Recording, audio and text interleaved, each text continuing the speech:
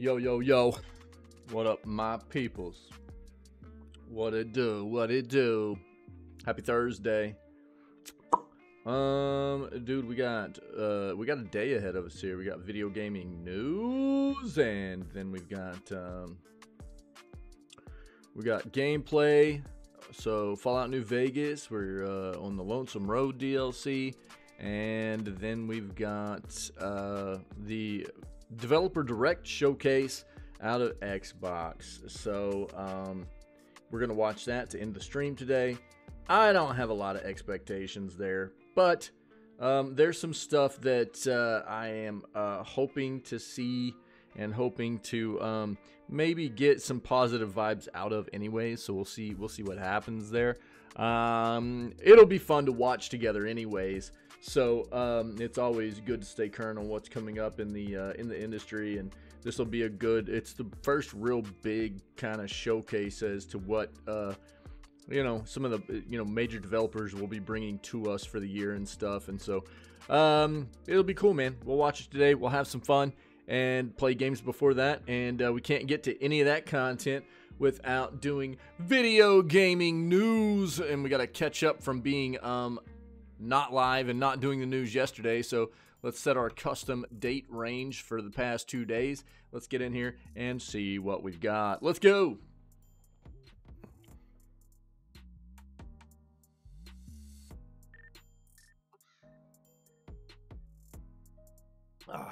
Love that Java. Excuse me, what? Ubisoft just introduced a game that came out 6 years ago? That sounds very Ubisoft-esque, you know? We've already talked about this, dude. We've talked about this already, yeah.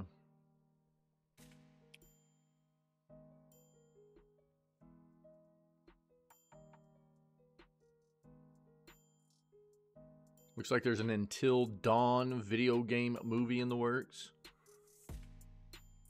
Big surprise. We've already talked about this as well. Let's see what else we have.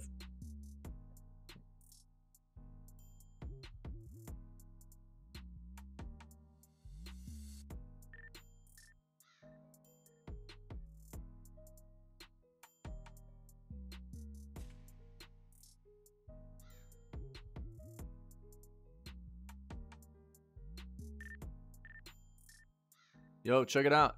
Check it out. It's a study, a scientific study that has proven violent video games do not diminish empathy.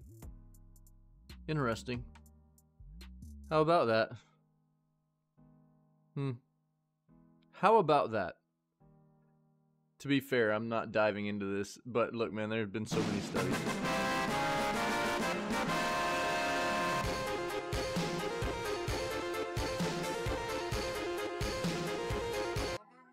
What up, dog? What's up, ferret? Maybe, I mean, pole dog? I think that's what you guys are referred to, right? Ferrets, pole dogs? What up, pole dog? Something like that.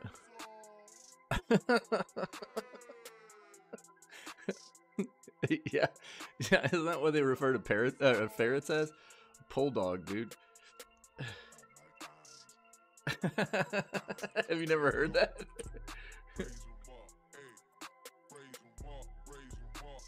Polecat, pole dog.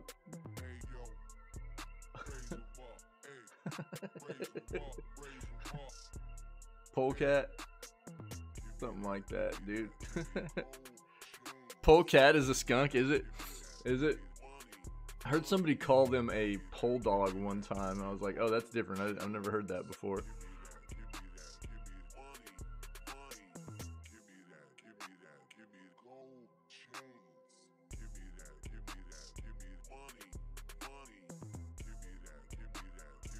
I don't know. I don't remember where I heard or saw that at.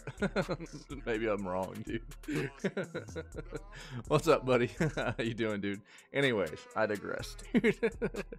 A polecat is a skunk, huh? Okay, I'll try to keep that in mind. I've actually seen some videos of people that have skunks as, like, pets. Dude, they're super flippin' cute. I'm not wrong, according to Wiki. Dude. Nice. Hey, dude, learn something new every day. All right, dude. All right. Yeah, I remembered. That's awesome, dude. I'm gonna start saying that to you now. Yeah. Oh, polecat is sometimes applied to the black-footed ferret, a native member of them. Okay. Only the black-footed ferret. Oh, okay, cool. Nice, dude. Right on. Yeah, that's interesting, dude. Huh. Wild. I wonder why. That's interesting. Only that species, huh? Oh yeah, yeah. Okay, yeah. I guess that makes sense. Yeah. Interesting. Interesting. Like I said, dude, I've seen some videos of people that have skunks as pets. They look adorable and hilarious and fun, but I don't want to deal with that stink. You know what I mean? Which I know you can like have those glands removed and stuff, but you know they're just not an animal that's been bred for us to have as pets. Like cats and dogs, but. Oh, bro, that stink? No way. No way. It's kind of the same thing as, like, a raccoon. Dude, I would love to have a raccoon as a pet, but it's the thing that would keep me from it is raccoons are so ornery, dude, and they're into everything. You know what I mean? Like, that's the thing that would keep me from it. And apparently, dude, whenever they, like, are in, it's, like, mating season stuff, they go crazy. Like, apparently they go nuts, dude, when it's mating season. And just destroy stuff, dude. So I don't want to deal with that either. But they look Phoenix fox. What is that? What's a Phoenix fox, dude? Here, I'll pull it up. We're already getting way off of gaming news, but I like animals, dude. So oh, it's a Finnick. Okay.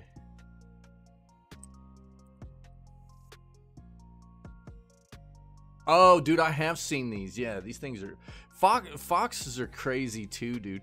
The thing that like they're really cute. Most foxes are really cute, but dude, I can't stand the way they sound.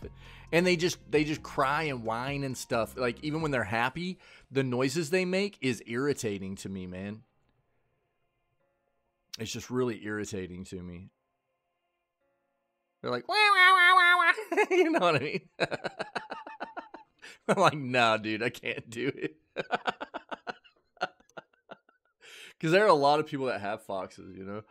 Or you see videos of them all the time and stuff. Like, wah, wah, wah, wah, wah, wah, wah. I'm like, no, dude, I can't do that. Yeah. It's the same thing. Like I love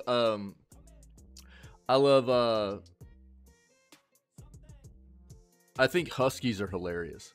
You know, they're a very vocal animal as well. Like for a dog, you know, huskies are so vocal, dude. You know, and I just wouldn't be able to deal with that, man.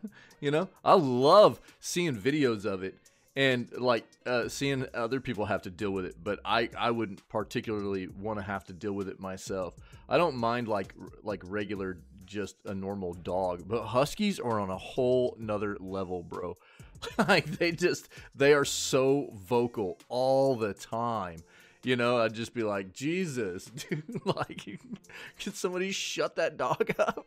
Yeah, it'd be too much for me, dude. I don't think I can handle it, dude. Yeah. All right, let's see.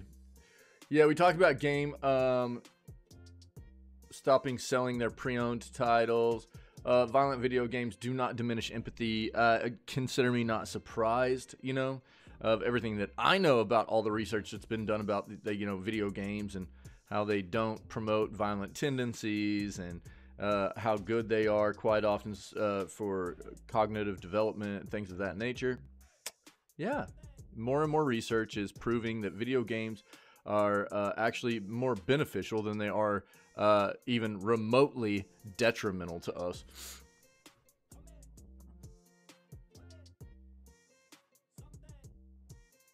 Right. Right. Yeah, dude. Let's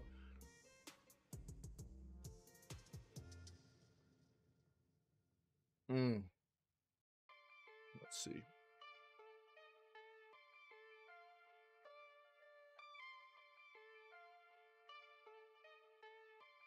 I got some new, so like I told everybody, if you're not familiar, you didn't know yet, or, you know, we have the new video gaming news channel in the Discord, and, I'm starting to throw every day's articles that we're going to go over into their, under their respective dates for, I'll just put like a header, and then I'll put all the articles underneath in the channel for each day, or yeah, in that channel, the video gaming news channel. And what I also am doing is, like, anytime I upload any YouTube videos, like last night I got about what, about 6 new videos on YouTube that came that I felt were pretty pertinent, you know, like dedicated videos from news segments over about the past week and a half, that I was like, these feel like they should probably have their own VOD. And so I took those out of the, you know, their news segment, their respective news segments, and gave them their own VODs, uploaded those to YouTube. And what I'm doing with those as well is just going to link those into the news channel also. So if anybody's interested in some of the more, what I feel to be pertinent things that we're addressing over the weeks, then I'm throwing those in there as well if anybody's interested. Okay, so just ease of access for all the things that I think that we're covering that are important as far as the video gaming industry is concerned and the news is concerned, you know.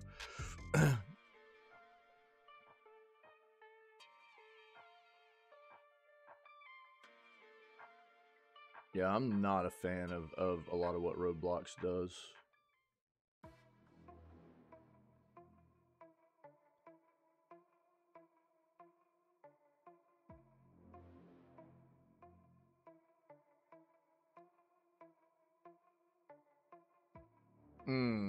Yeah, where was that? I forgot to grab that. I've got a couple of them, actually. Yeah, let's pull this up. Thanks. Yeah, this is actually really wild. It's not even close. You know, how stupid is that? Yeah, thanks for this, by the way. Thanks for reminding me to grab this. I've got another one I need to throw in here, too. Yeah, thanks, Ferret. I appreciate it. How stupid is that, dude? Jesus. I saw this, and, like, when you put that in yesterday, I was like, oh, my God, dude. Like, what? And then we've got this to talk about, too. Tim Wynn brought this to my attention on Tuesday afternoon. Did you see this?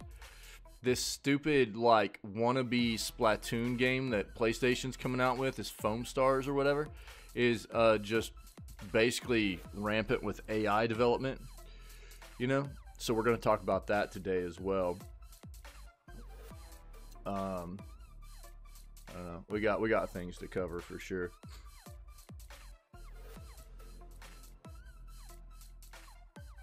Look at Square Enix, or not, is it Square that's developing that? Who's developing that? Yeah, it's Square. It's Square. Square's developing this. Yeah, they're getting gross. Square Enix is just getting disgusting, dude.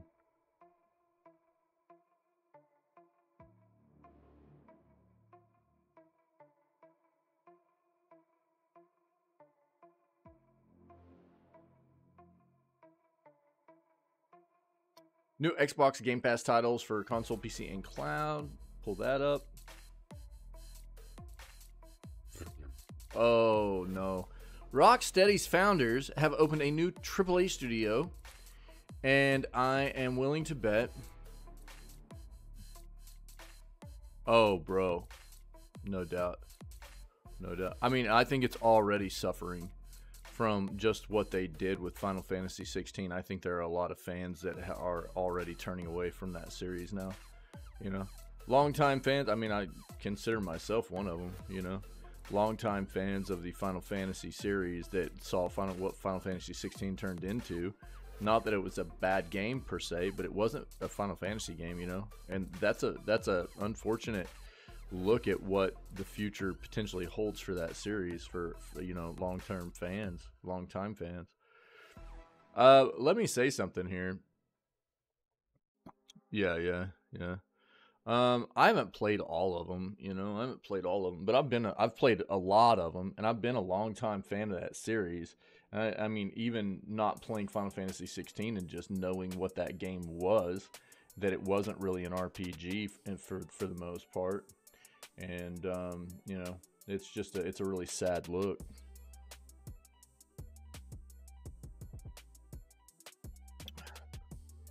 So let me say something here. Final Fantasy 8 and 9. 9 was really cool. 8 was forgettable. The best thing about Final Fantasy 8, dude, was the mini game inside of it, the card game. There's a mini game inside a card game that you like. They were hidden, or they were like these cards scattered all over the. It was kind of like Gwent, you know, but it was its own mechanic, and it was like creatures from within the Final Fantasy world and everything instead, you know. So it's like it was like a digital card game you would play with other NPCs in the world and stuff like that. You could win cards, you could find you know, powerful cards in the world if, you know, you looked in the right spots and things like that. So that was the best thing about Final Fantasy 8, dude. Other than that, I was not a fan of Final Fantasy 8, which was really a bummer because Final Fantasy 7 was like yeah, I don't even really remember fully about that part of it. I just remember like Final Fantasy 7 being so flipping good, and then playing Final Fantasy 8 and just being bored most of the time, you know, just being like, God, this is a really, really bad, you know, title to follow Final Fantasy 7 with. You know, I was like, God, I am not enjoying this, you know. I think most people, I mean, how do you follow something like Final Fantasy 7 though? It's like, it's pretty tough to do, I think. I mean, that's an iconic game for a reason, and that's a tough one to follow up. But 8 was not a lot of people's favorite game in the Final Fantasy series. I think most people, I've talked to some people that really enjoyed it, but I think for the most part, a lot of people were like, it was forgettable, really. The card game was cool though. This whole Rocksteady's founders have opened a new AAA studio. Let me talk about something here. You know, we've been talking a lot here lately about bad business decisions. Bad business decisions in the industry, tech and gaming as a whole, that have potentially led to all these layoffs we're seeing and things like that. I'm going to talk about something. Rocksteady is potentially starting a new studio now, and I don't see Suicide Squad doing well. So, does this have the potential to lead us to a bad situation for Rocksteady moving forward? I think so. How do you do this right now when you haven't even released your next big game yet? And what happens if this game's a flop? You know, if this game's a flop and it doesn't hit the kind of numbers that you're expecting, what does that mean for this new AAA studio? Are you going to be able to still fund it and support it and everything? This is the kind of stuff, yeah, potentially. But I mean, this is the kind of stuff that is concerning for me too, you know.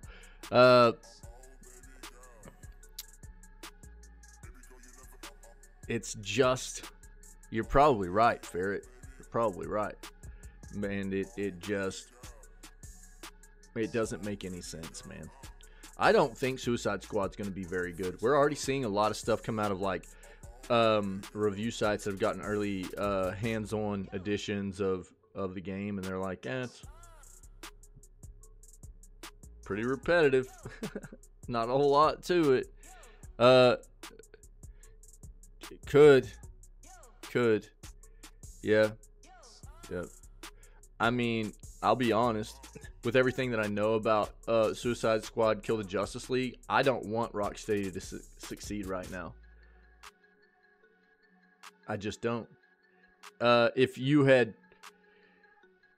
were talking about Rocksteady before everything we knew about Suicide Squad Kill the Justice League, I'd have been like, yeah, I want them to succeed. I want them to do great. I want them to continue making games and everything. Right now, I don't want to see anything more from them. I think it's disgusting. I think coming out with a AAA price tag game for the base game, $70, $100 for the deluxe edition, right? And then it's just riddled with monetization and everything. It's a disgusting look. And to come from a studio that everybody fell in love with because of like the Batman Arkham series and stuff, it's a rough look. I don't care to see anything else from them right now. I think that this is just another look at studios turning into something disgusting. And I have concerns here. We'll talk about this more as we pull this article up, but you know, it's not a good look as far as I'm concerned. Frostpunk 2 gameplay and Game Pass day 1 released. All right, we talked about this.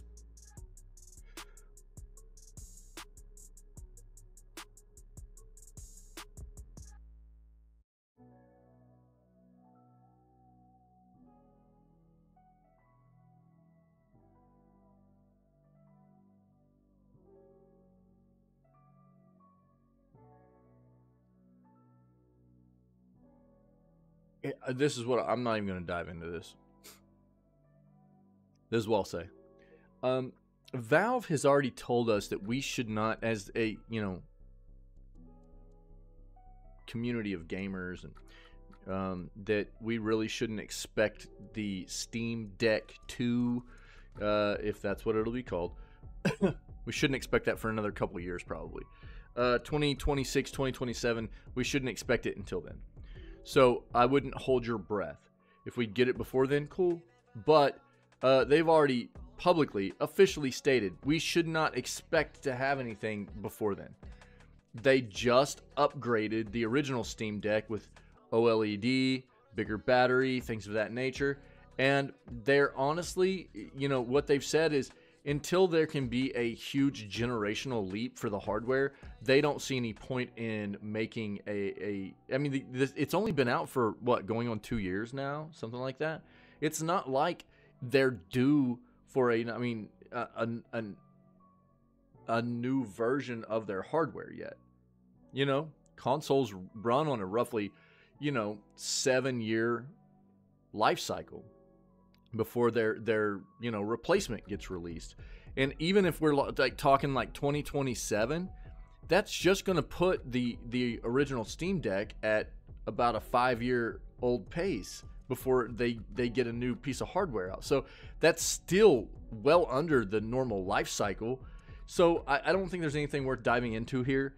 If it comes out before then, we'll touch on it. But I think this is probably a little bit of clickbait, you know? And just know that if you're expecting anything for the next iteration of Steam Deck hardware, we're probably not going to see it for another 2 to 3 years, as that's what Valve has actually told us themselves. Everything we know about The Sims 5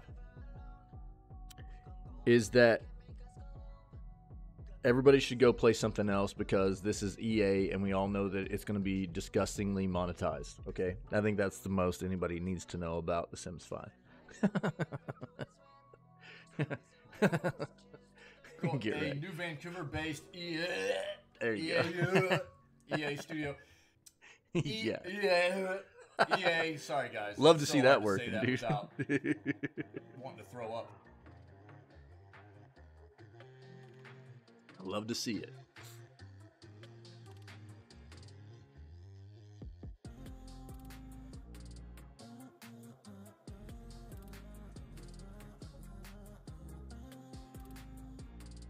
Jesus. Fortnite's receiving backlash for LGBTQ plus characters. I mean, God forbid everybody in society be, you know, represented in entertainment, you know?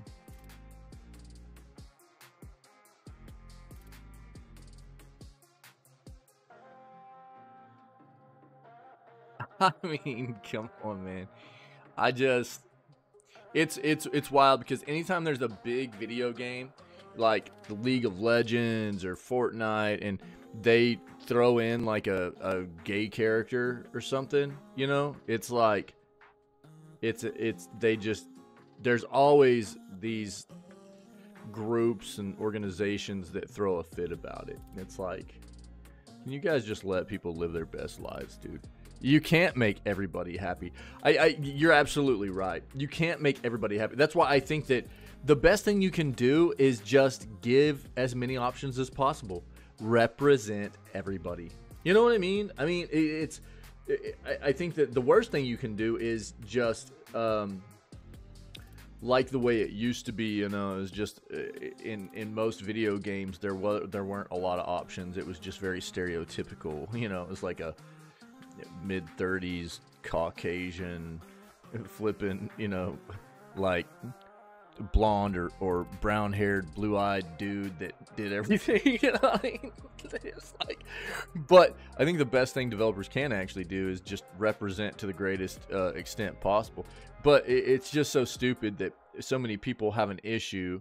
I mean, what it comes down to is, I think the thing that's dumb is that there are so many people in the world that have an issue of just letting people live their best life. You know, that's what it comes down to.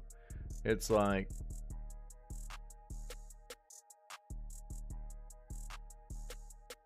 and I mean, don't get me wrong. I think that there's something to be said for, you know, as far as pushing this kind of agenda and the issues of sexuality and things like that onto a younger audience. It doesn't need to be there. Younger kids don't need to worry about that stuff, dude.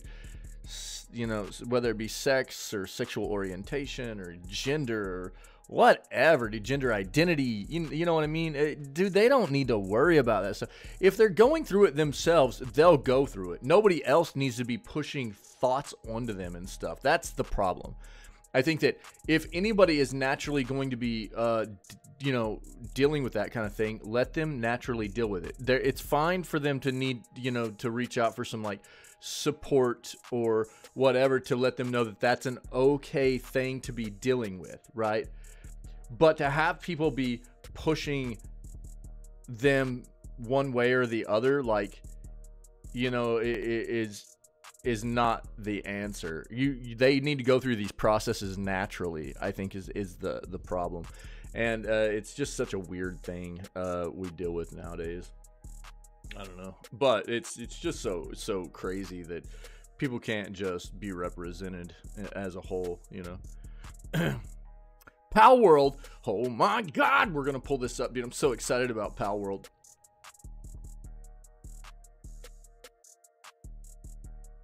Oh, here we go, dude. Yeah. Foam Stars AI art usage. So we're gonna pull this up. We're gonna talk about this right here as well. Cool.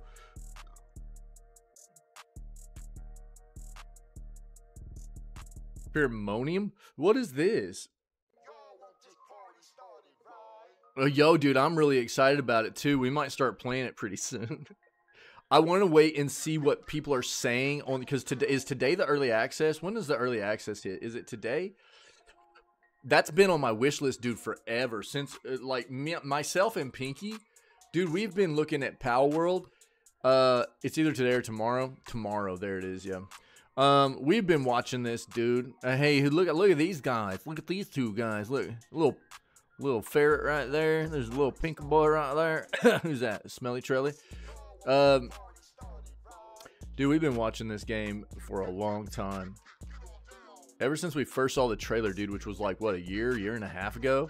We've been stoked about this. And I'm excited to maybe get in here and get a shot at this. Unlock in approximately 19 hours. So there's a chance, who knows, maybe we start playing this tomorrow. Weekend Pal World play, you know what I'm saying? Maybe. Yeah, I mean, that's kind of one of the things that I'm thinking too, is like, maybe I'll get up tomorrow. We'll talk about this later on today too. I might get up tomorrow when it releases in 19 hours. So, dude, it's literally hitting at like, it'll be out before I even start streaming tomorrow, you know? So, I want to get a look at what, like, people are saying about how the game feels first, you know? Because it's one of those titles I'm really psyched about. I've been psyched about it for a long time. But the fact that it's going to be early access, you know, it kind of gives me a bit of a cushion to go, well, I don't have to play it right now. If it needs a little, if people are, you know, going like, well, it could probably use a little more bake-in time, then I'm not going to totally disregard it, but I might not play it right now either, you know? So it's one of those kinds of situations for me, but I'm really stoked about it. I really want to see it. We'll talk about it. Pheromonium. Oh, we've seen this. We've seen this. Yeah. We've talked about this. I'm not going to dive in on that one. Larian Studios games won't be on subscription service. We've talked about that as well.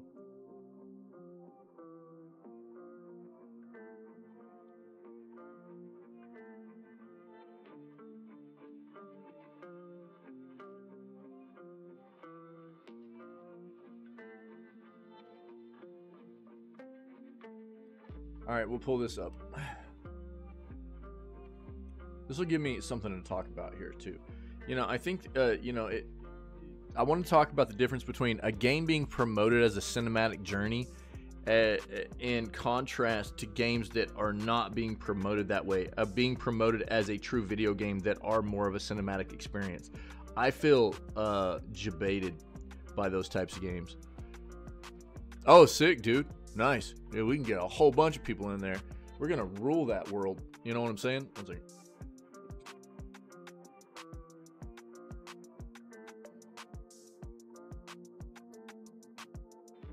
We're going to rule the PAL world.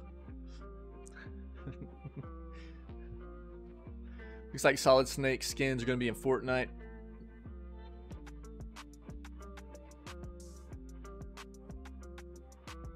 We'll just look past that gaming Bible stuff.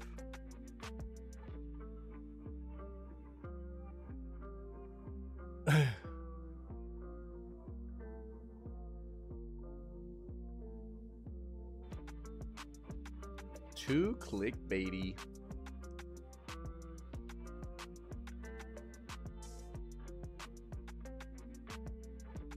Thunderful Group laying off 20% of their staff. Jesus, dude, are you kidding me?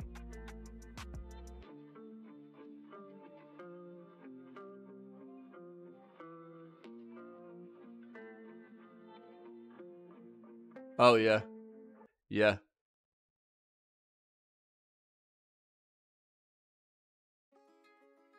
What do you mean wasn't in the news that you saw?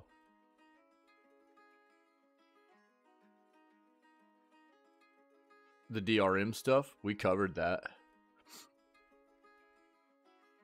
If that's what you're talking about. We absolutely did cover that. Yeah.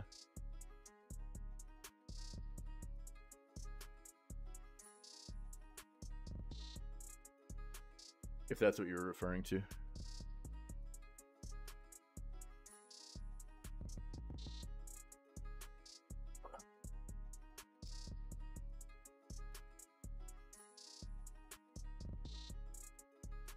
Oh. Oh, yeah. Yeah. Yeah. That's you know, I actually, funny enough, dude, I had looked at this. There's some pretty good sales on Steam. I'll pull that up in just a moment.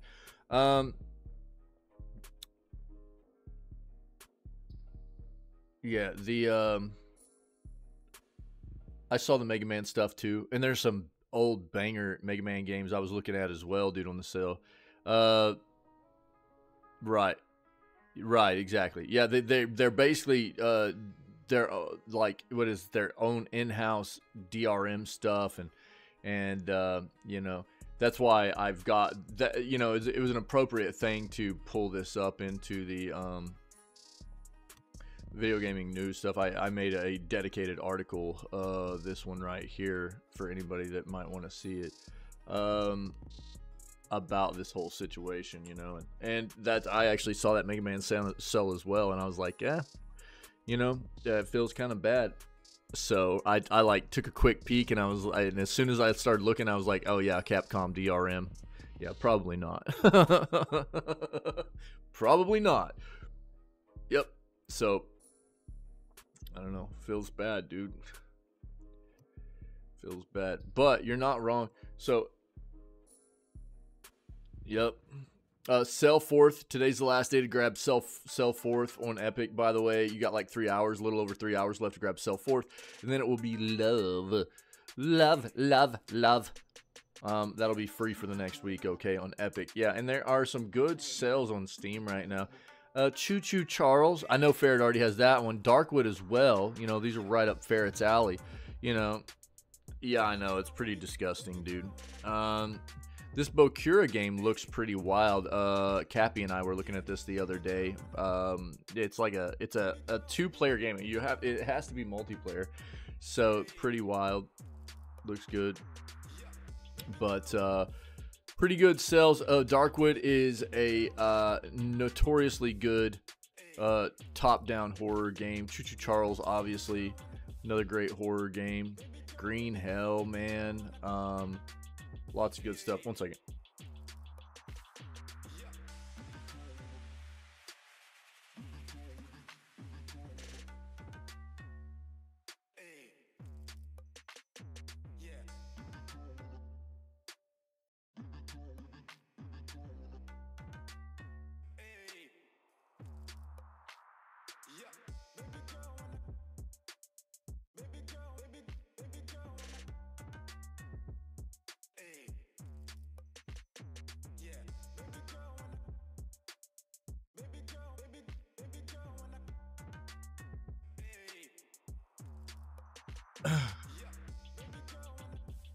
Right. Yeah. Each player sees something different, right? Yeah, I was actually thinking about it might be a cool game for my wife and I to play, you know, but we would need to play in like different rooms and stuff too. It might be a cool one for the kids to play together or something as well, you know. So yeah, that's what we were talking about the other day. Yeah, this Bokura game is pretty wild. So it's like one world is like these cutesy like little animals and stuff. Yeah, and the other side's like they're like the animals and everything look like yeah, exactly. That's what you just said. Yeah, they look like robots and stuff. Yeah, it's wild, dude. It looks pretty cool. Yeah, no, it looks pretty neat, man. Yeah, it's a neat way to a neat take on like a multiplayer kind of game, you know, a co-op game, I guess. You know, it's pretty wild. Green Hell, good sell there. The Mega Man stuff, like we said, obviously, you know, there's some issues there with Capcom and their DRM stuff.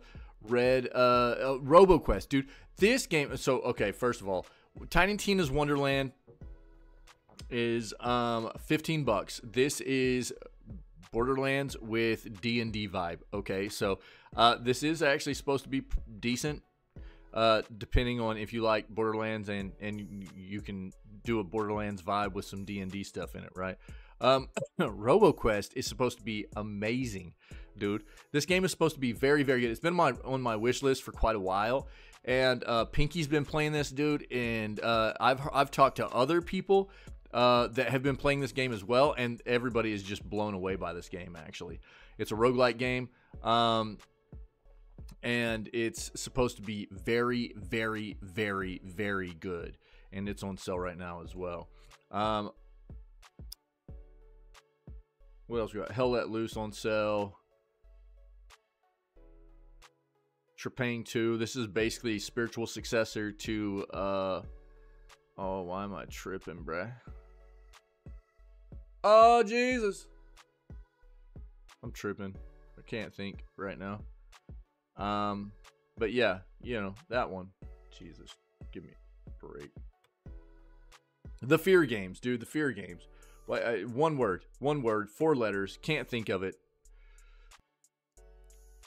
No demo for RoboQuest. Oh, interesting.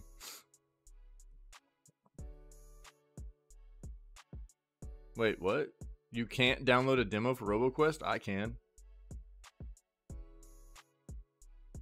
Oh, you can. Yeah, you can. That's misinformation, Ferret. You absolutely can, everybody. Yeah. So, you know, if you're interested, yeah, at least go try the demo and see if you might be interested in playing the game. You know, it's 25% off right now.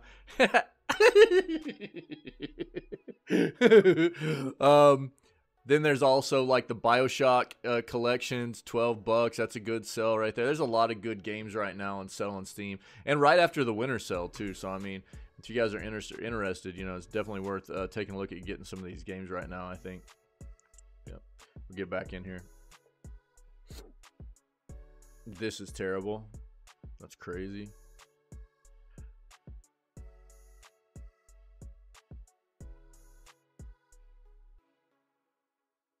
Ugly Sonic. Oh, dude, that was nightmare fuel.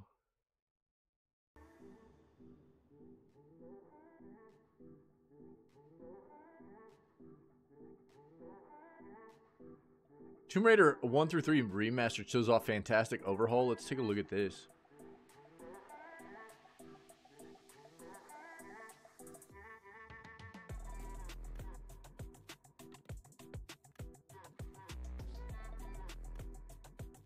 Oh no! It looks like we're not getting any shadow drops, dude. They're saying there's not gonna be a shadow drop for the developer direct that we're gonna watch to end the stream today. So, I guess there's that. Everybody was hoping for one after what happened last year with Hi-Fi Rush, you know?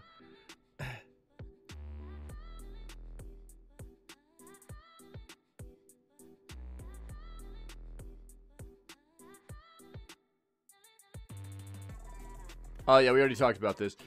Eddie is the first DLC character coming to Tekken 8. And we already saw the video and everything on Tuesday. Eddie is a sick character, always has been. He's like the easiest button mash character for newbies. And but he's got a lot of really cool moves and everything, too.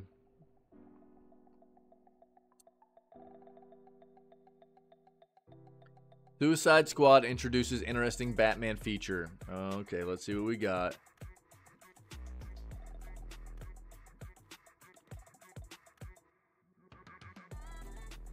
Yo, this is what Ferret already gave to us. So Remedy and Take-Two go to war with the 18th letter of the alphabet. Jesus Christ, dude. These companies, man.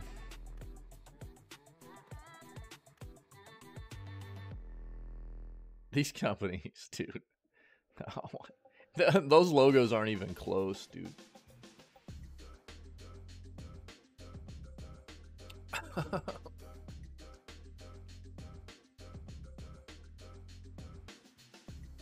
I'm flipping starving this morning.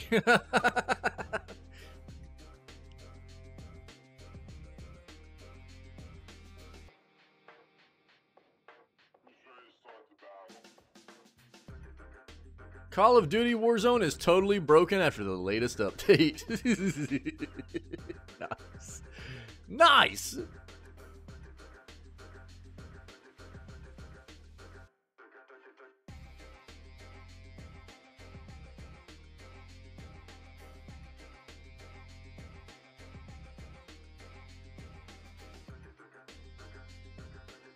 Looks like there's a new patch out for the finals, some buffs and nerfs there if anybody's playing that. Didn't have enough progression for me, man. Is Enshrouded multiplayer co-op explained? We'll take a quick peek at that too.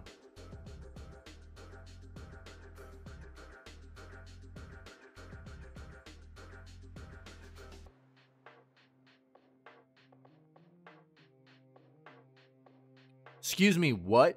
Baldur's Gate 3 crowned the best performing PC game of what?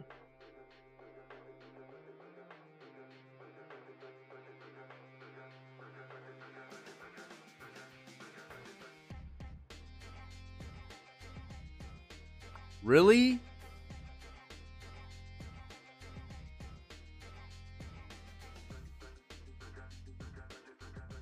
Oh, best performing game on Steam in terms of units sold. Okay. That's different. Because this was my issue. This game, when this game released, it had a lot of issues in Act 3. It still has some, you know, little bit of some issues that need to be fleshed out performance-wise and stuff. Overall, it feels great. But I was like, dude, there are games that have come out this year that no doubt, performance-wise, feel better overall than this game does. And that's why I was tripping.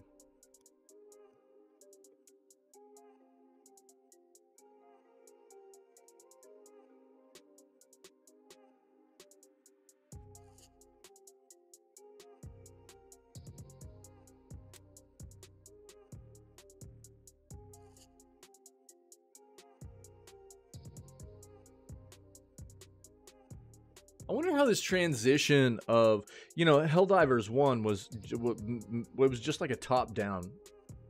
What was it, like a 3/4 top-down kind of game, right? Or was it just straight up top-down mainly? And now Helldivers 2 is going to be all third-person shooter and stuff, right?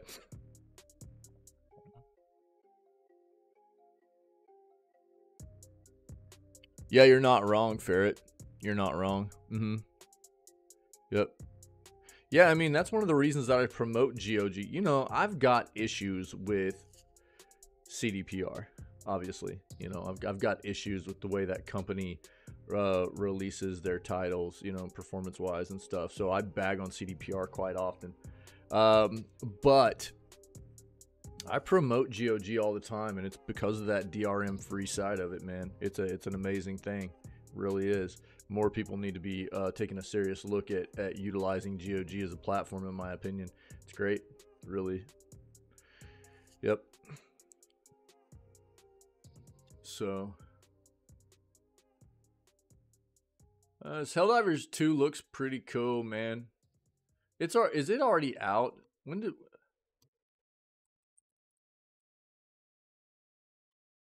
does this release? Oh, February 8th. We got like 2 weeks left. I was going to say, I didn't think it was out yet. It's only a $40 price point, which is interesting. And it is quite a different looking game than the first Helldivers was. I love that just everybody just looks like Boba Fett, you know? I can't get over it. We'll have to see how that game does on release.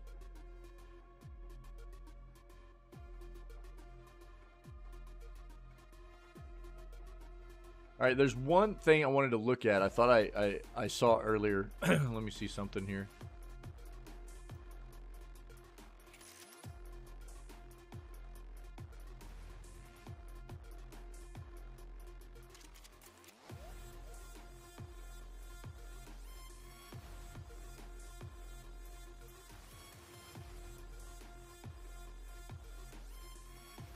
Maybe not.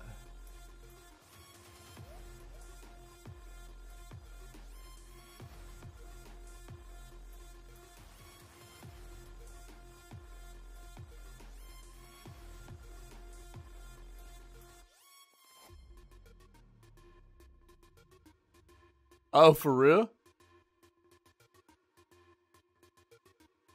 Won by 2.2 seconds? Oh my god. Speedrun with 100% items gathered. Jesus Christ. Wait, what was the total time of the run though?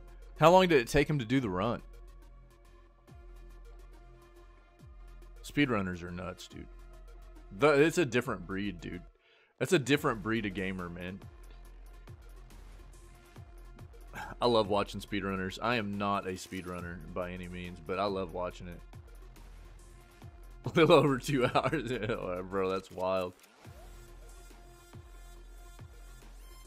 Okay, maybe I didn't see what I thought I saw. All right, let's stick with these articles, dude. These will be our articles. The way they moved was nuts. Yeah, bro. I know. Dude, I can't even parkour in games right. You know what I mean? So, let alone try to speed run a game. You know, I couldn't even imagine. yeah, exactly, dude. Yeah, me and you both, bro. Yeah, no doubt. No doubt. Yep, I'm right there with you, buddy. Me and you. All right, I guess we started off with another terrible look at 2024.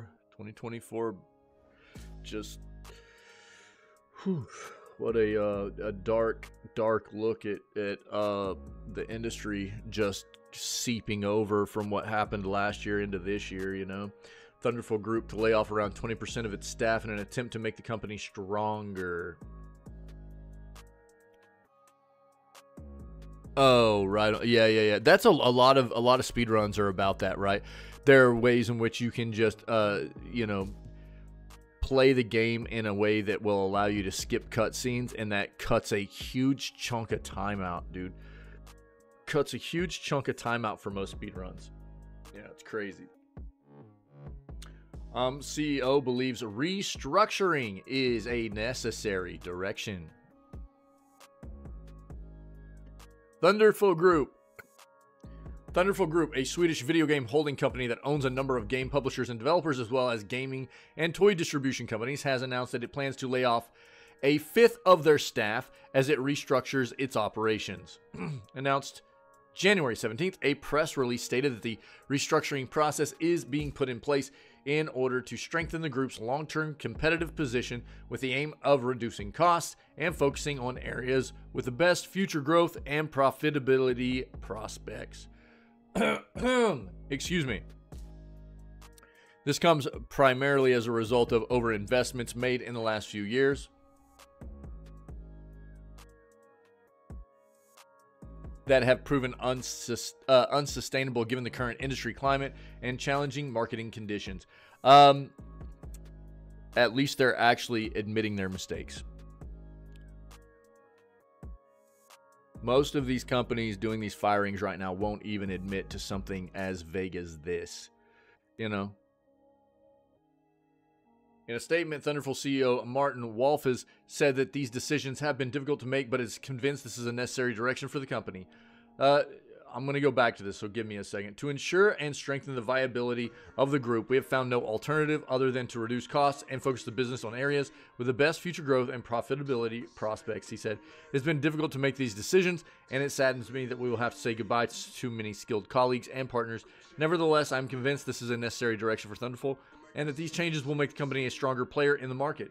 Thunderful owns a variety of subsidiaries, including Rising Star Games, which published Harvest Moon and Rune Factory titles, developer Coatsink, which made the slice of life fishing RPG Moonglow Bay, and distribution company Bergsala.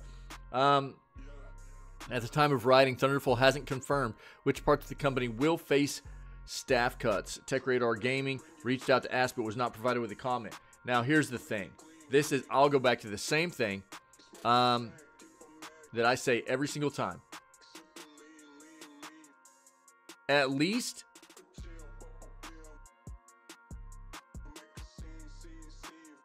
they admitted this, but it's still very vague, right? They admitted this, but it's still very vague. Now, they don't talk about what these overinvestments were. What up, Soup? Good morning, my friend. Happy Thursday. They don't talk about what these overinvestments were. They don't talk about what these bad business decision, kind of ventures entailed. But what we do know is that they didn't say anything about who ultimately made these business decisions, whether anybody that was a part of these bad investments and bad business decisions from the top of the company paying a price, because they probably didn't. They're probably still making 6- and 7-figure salaries. They're probably still getting their bonuses, but a fifth of the staff is going to pay the price for it, right? This is not a situation where we're actually hearing a company come out and go, look, we've done everything we can to try and hold on to these employees. We've taken pay cuts. People aren't taking bonuses, things like that. No. This is a vague outline of, we made some bad business decisions, so we're going to cut a fifth of the jobs. And more than likely, the people that are going to pay the price are lower to mid-level employees that had nothing to do with these bad investment processes. Right? Just another example of what we get day in and day out right now that we read in the news segments here. It's brutal. Brutal.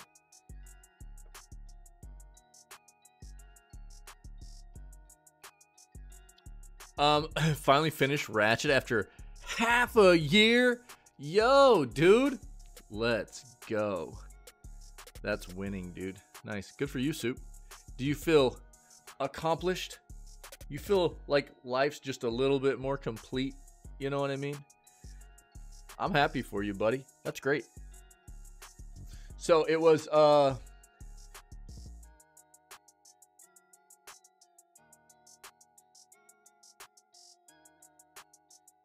Super accomplished. Nice, dude. 148, dude. Jesus, not even 2 hours. That's crazy, man. Right on. That's dope. That's cool, man. I haven't gotten to watch any GDQ, man. Unfortunately. I haven't gotten to watch any of it. But I love it. Yo. New shake weight jam. New shake weight jam. Booty, baby. They're pretty funny, Gaps.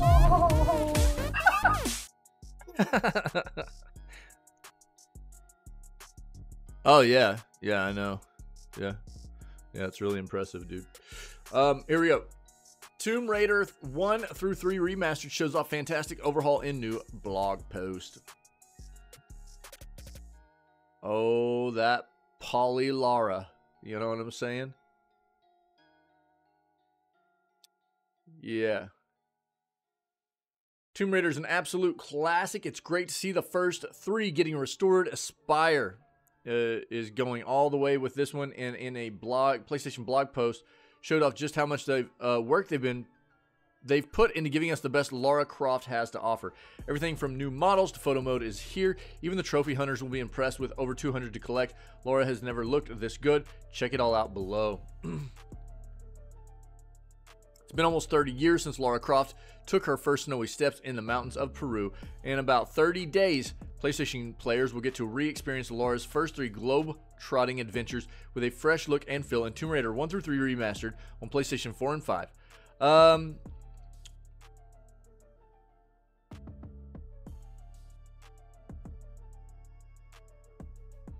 Yeah, as Crystal Dynamics continues to expand the Tomb Raider franchise, the timing seems perfect to reintroduce audiences to the games that started it all. Wanted to both honor the foundations of the franchise and make accessible to modern audiences the original games in all their glory. What would the balance of preservation and modernization look like? We call it Tomb Raider 1 through 3 Remastered starring Lara Croft. Remaster defined. Within pre-production, we divided the conversation into 3 buckets: engineering, gameplay, and art. With these categories in mind, we led our conversations in the same order.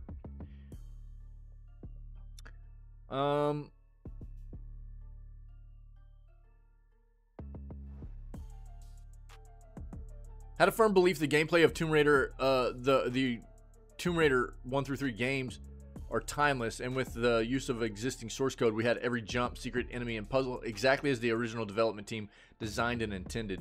Conversation evolved into how do we surprise and delight these fans, and that's where we started brainstorming additions instead of revisions. Classic and modern control options.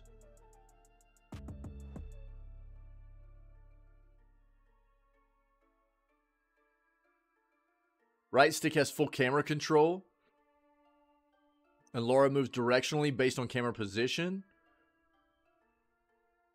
The original tank style controls are still available to players via a menu toggle. That's cool. Boss health bars. One of Tomb Raider's strengths was the minimal UI. However, this can be frustrating for tougher bosses with massive amounts of health. Added health bar to let you know if you should swap to the grenade launcher or if you should keep soaking pistol damage. Nice. Look at the difference, dude. This looks good. Mods for Lara Croft. Yo, but if you're gonna mod a new Lara Croft, it better be the poly version, not this one. We want this one nude. You know what I'm saying?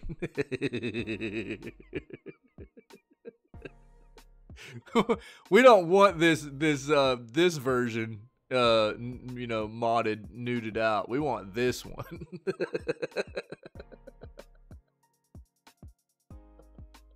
we need that poly, dude. We need those triangle boobas, dude.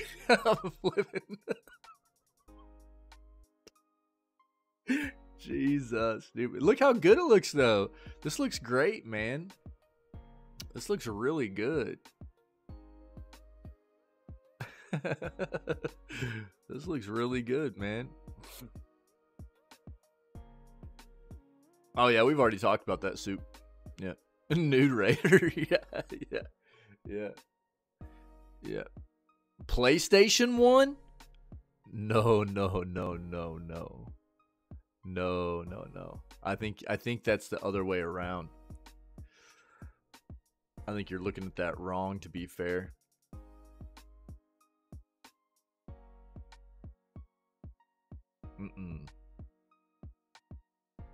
This is Xbox winning.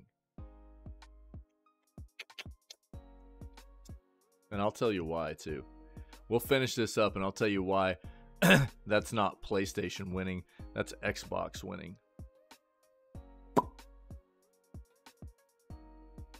This looks quite good, though. Looks really good. 3D item sprites or replacements. While the menus in Tomb Raider used 3D models for the health kit and ammo, the in-game assets were flat 2D sprites. This was a legacy compromise that we've adjusted to give a little more oomph to item pickups. Over 200 trophies.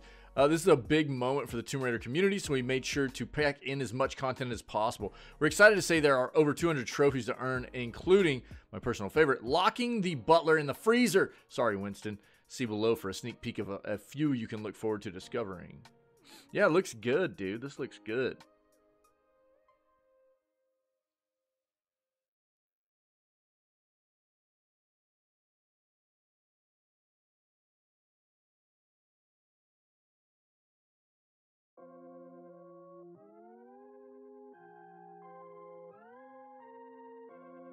There's a photo mode now in the game. Nice. Baked and real-time lighting effects, graphics toggle, new models, environments, and enemies. Yeah, look at this, dude. This looks really good. New model for Laura. Original outfits are stunning. Her silhouette, iconic. Yeah. This is great, dude. This is really cool. Yo, I closed out that last article too, didn't I? Yeah, I need to leave that open. This looks really good, man. This looks really good. We'll talk about this. Let me pull up what Soup has here in chat, and we'll talk about this real quick too. Okay, so we already knew that Microsoft, some of Microsoft's first-party games are going to be releasing across all platforms and stuff. And you know what Soup says here is PlayStation's winning. This isn't PlayStation winning. This is Xbox winning. This is Microsoft winning. And I'll explain to you why that is.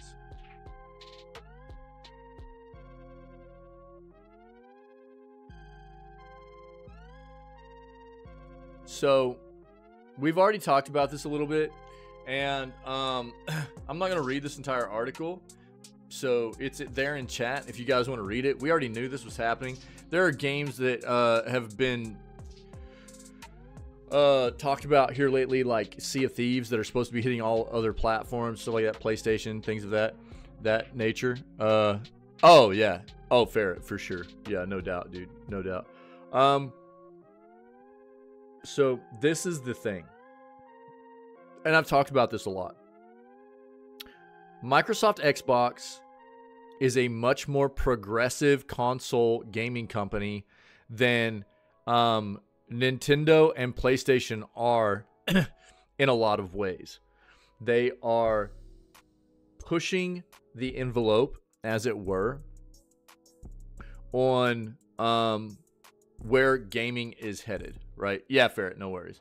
So when you talk about how set in their ways and traditional the other console companies are, like Nintendo and PlayStation, they are very, very traditional and are not even close to really pivoting away from these notions of our games are our games, and we're not going to let any other platform get our games.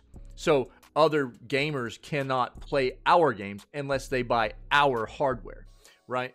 And that's the way consoles have been for a very long time. And that's what has led to so much strife in the gaming industry about the console wars, if you will, right? Now, the reason I say that in large part why Xbox is much more progressive is because they have had to find ways to be more inventive and more creative in being competitive in the market, to remain competitive, to remain something that could compete with PlayStation and Nintendo that have traditionally been more profitable companies than Xbox has, because they've sold more hardware and they've sold more first-party software, right?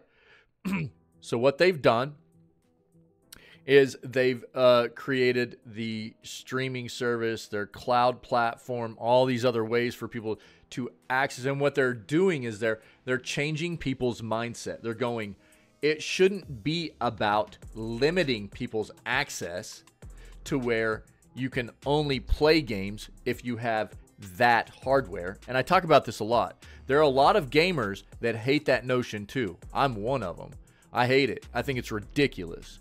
And how many times last year did we hear, where people were throwing fits about, well, I can't play Starfield because all I have is a PlayStation, or any other game that came out, or I can't play Final Fantasy 16, because all I have is, an Xbox, so I can't play Final Fantasy 16, whatever, So people actually hate it. People hate it. So what Xbox has been doing and working towards is accessibility of software, right? So what they're doing is actually getting their software in more people's hands. So they're getting their brand onto other platforms and into other gamers' faces. So now you can play your PlayStation and see Xbox. You're gonna, but you're not going to be able to play your Nintendo and see PlayStation. You're not gonna be able to play your PlayStation and see Nintendo. You're not gonna be able to, you know what I'm saying? This is a strategic move where Xbox is getting this notion out there that they are a gaming developer for the people, for us as enthusiasts. They are more worried about getting their products out there than limiting exposure and trying to make people buy their hardware. Xbox is winning. PlayStation is not winning off of this. Xbox is playing the long game. So while some people might see this and go, oh, I'm winning because I'm a PlayStation consumer and I have PlayStation hardware, when you look at it from a business perspective and what the industry is about and what the industry is doing and how it is, evolving and everything, this is Xbox playing the long game and Xbox is winning.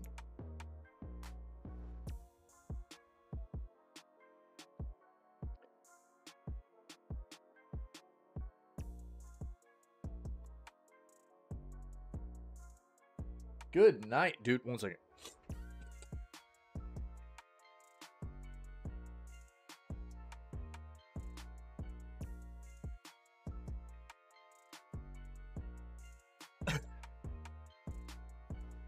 Okay, sorry.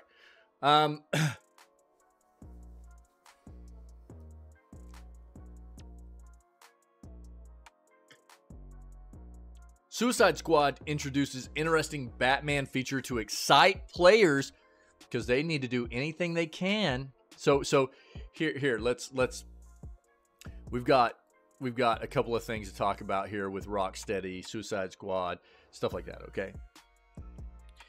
Soup, I know you can't wait for this one, right? Can't wait to be let down by this title. I know. I feel you, buddy. I know you're psyched about this a little bit. What is happening out here? Hold on.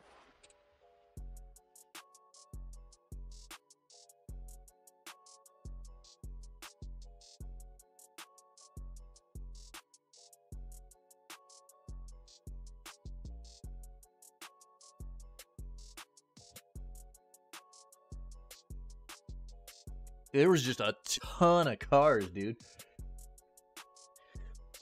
Crazy. All right, I think we're good. So let me begin again.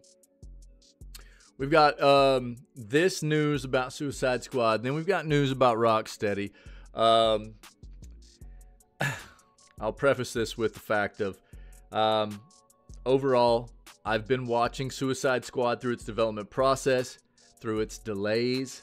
I don't have a lot of expectations out of this game. I never have. It's been a game that I knew was going to be riddled with monetization and coming out at a AAA price tag, which feels really gross. And everything that I had seen of the game really led me to believe that there wasn't a whole lot of anything special here to get excited about, personally. I love loot and shoot games.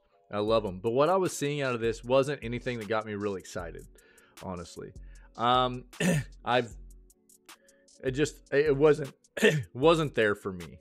And I, was prompting people to be a bit hesitant here on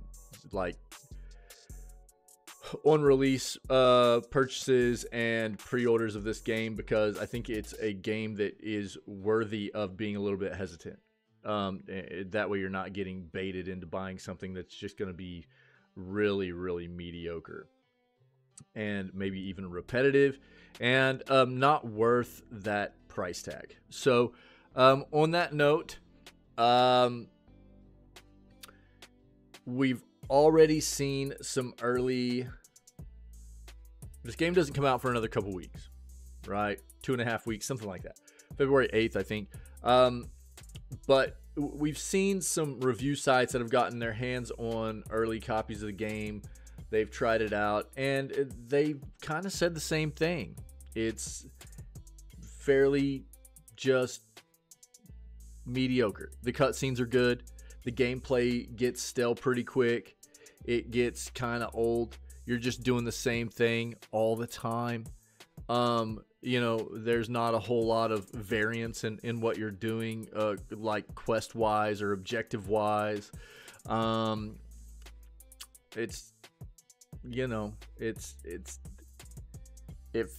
think from a lot of what we've seen, there was a heavy aim in ensuring they were getting the most they could out of the game monetization-wise, and not enough of a aim at ensuring that the content was going to be there for people.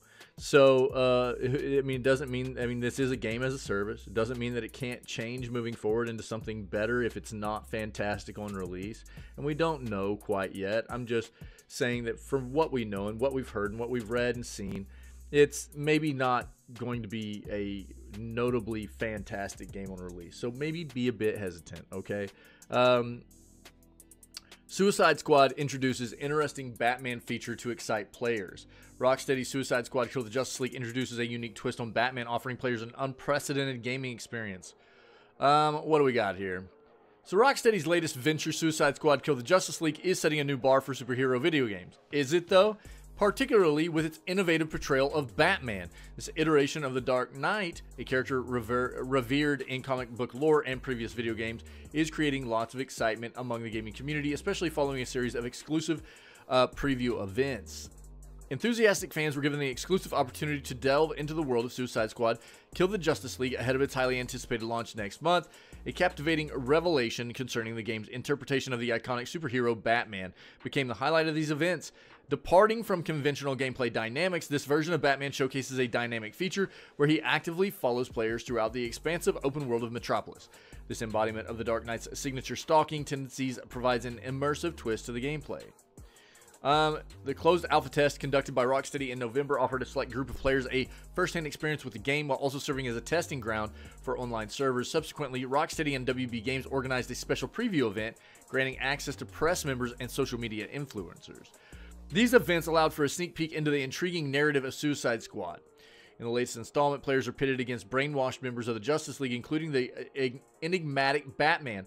The narrative unfolds with a unique twist, revealing Batman's involuntary involvement as one of the heroes under the control of Brainiac. The late Kevin Conroy posthumously reprised his legendary role, adding emotional depth to the character's portrayal. This narrative angle places players in the uncommon position of becoming the target of the Caped Crusader, an unexpected reversal of roles from the familiar dynamics experienced in the Batman Arkham games.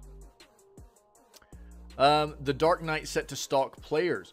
During a recent preview event, the vigilant eyes of content creator Lejeune caught Batman's presence in the open world of Metropolis. The Dark Knight was observed lurking on a Wonder Woman statue, showcasing the meticulous and calculated approach characteristic of Batman's modus operandi, or MO, if you will. Later on a nearby rooftop, players witnessed the Caped Crusader taking off aboard his Batwing, adding a thrilling dimension to the gameplay. That's pretty cool, man. Yo, check this out. Gameplay of evil Batman stalking, studying the Suicide Squad in the open world. What? Dude, that's kind of dope.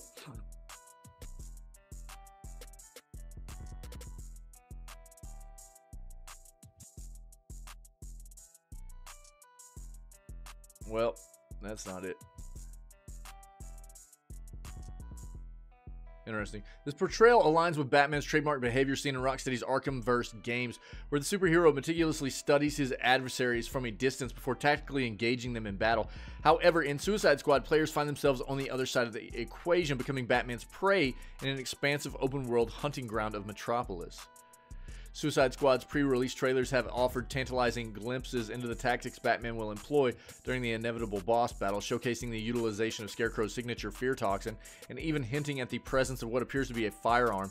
As Rocksteady has lifted some of the restrictions of the non-disclosure agreement signed by players during the closed alpha, fans can expect a steady stream of information about Suicide Squad leading up to the February 2nd release, excuse me, not 8th, the 2nd. This includes more insights into the now villainous Batman, spying on Task Force X, and meticulously plotting his imminent attack, adding layers of suspense and anticipation to the game experience. Yo, here's a pic on Twitter of Batman. Check it. What am I looking at, dude?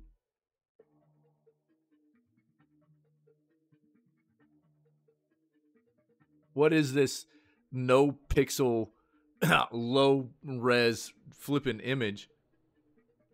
I can't even tell what this is. Okay, dude.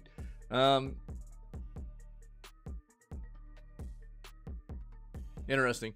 That's a pretty cool incorporation. Hey, you do you, buddy. All I can do is try and help people, but take the advice or leave it. You're gonna do you. You know what I mean?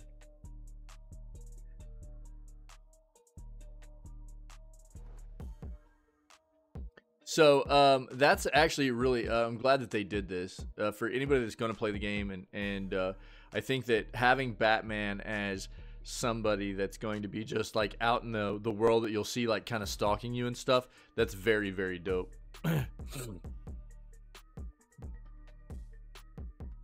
So the lightless world.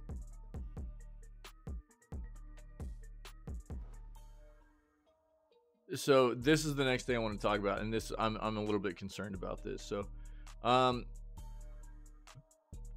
Rocksteady's founders have opened a new AAA studio in London. And the reason why this is concerning for me is because why would they be doing this before their new game has even dropped, you know?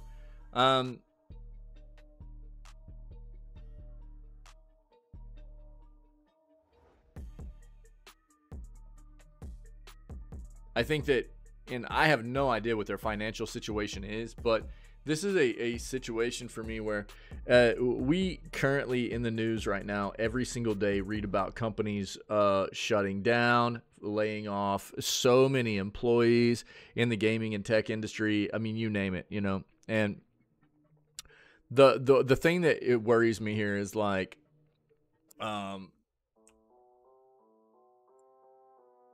it's they haven't even released their new game yet, right? So we don't know how profitable it's going to be or anything like that. And then they're talking about they're opening a new studio, right? So what happens in the event? This is scenario based, right? Scenario based. What happens? They're opening this new studio, and now they're about to release Suicide Squad. What happens if Suicide Squad's a bust? Yeah. If Suicide Squad is a bust, it is not hitting the figures that they expected it to, and you know, are they just going to chalk this up to a bad investment? and go, oh, well, this was not a, this wasn't smart of us. Now we got to fire. We're going to shutter the doors of our new studio. Now we got to fire more employees. We made some bad business decisions.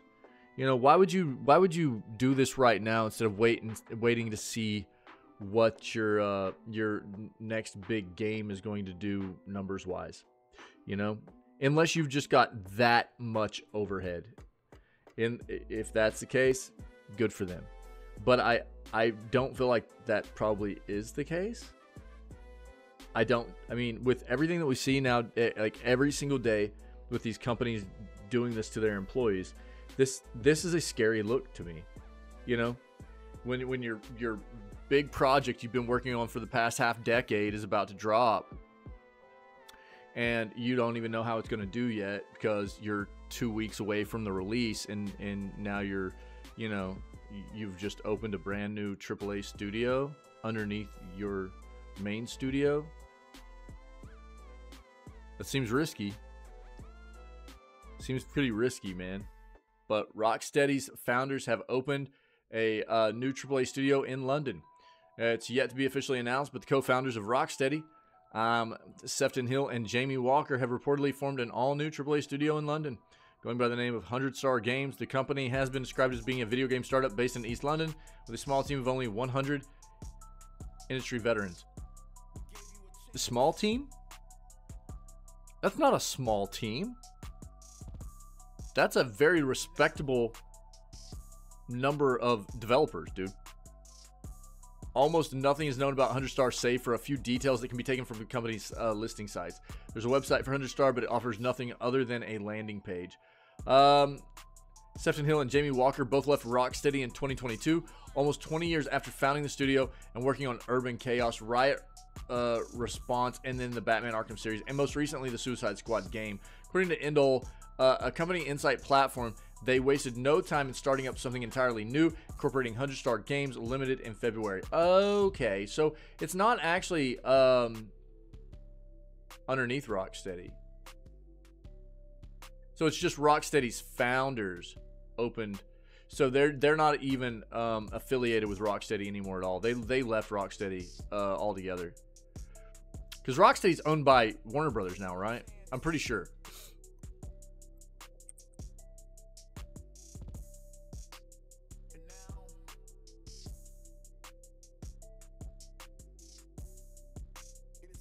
Yep. Parent company is Warner Brothers and Time Warner. So that means that this is not quite the situation I thought it was initially. So I will backtrack and apologize. The way this came off to me was that Rocksteady was actually trying to start a subsidiary of their own, like a branch, a different studio that was going to be off of them. So I apologize. This is actually the original founders of Rocksteady that are starting a entirely different studio for themselves outside of Rocksteady because they're no longer a part of it. Gotcha. Okay. Well, then I retract my previous statements, and hopefully they do something really good here, like the Batman Arkham games were. Our ethos is of creating a small team of only 100 industry veterans and emerging talents who are committed to crafting cutting-edge gaming experiences that inspire and captivate players worldwide. With innovation at our core, we're dedicated to pushing boundaries, embracing diversity, and fostering a vibrant gaming community. Our empowering company culture is unique to the industry, which encourages leadership at all levels, accountability, team support, vulnerability, and connection. On Jamie Walker's LinkedIn profile, it stresses he's working on doing something new in secret. Not at all known what 100 Star is working on, as the company's website only offers 3 facts. 100 people, AAA Games, London.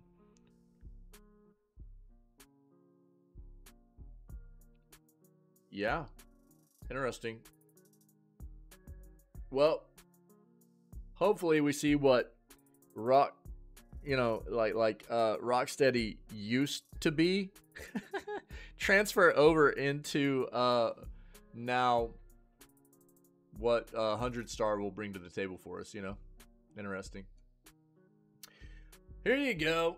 This is another one for Soup, dude. Soup, this is your jam, dude. Call of Duty. Call of Duty. Oh, dude, I'm getting like stun locked by an eyelash. Call of Duty Warzone is totally broken after the latest update. Warzone is in shambles after the brand new mid-season update. Call of Duty Warzone is one of the biggest video games on the planet, takes the prestige of Call of Duty name and utilizes it in a free-to-play battle royale game that has dominated for the last 4 years. The satisfying, high-quality gunplay of the franchise has been perfectly implemented into the battle royale genre and become a match made in heaven. However, that hasn't stopped there from being a number of issues with the game. We've seen tons of hackers and cheaters, countless bugs, and other problems that have rendered Warzone in states of catastrophe on multiple occasions. The latest incident may be one of the worst, though.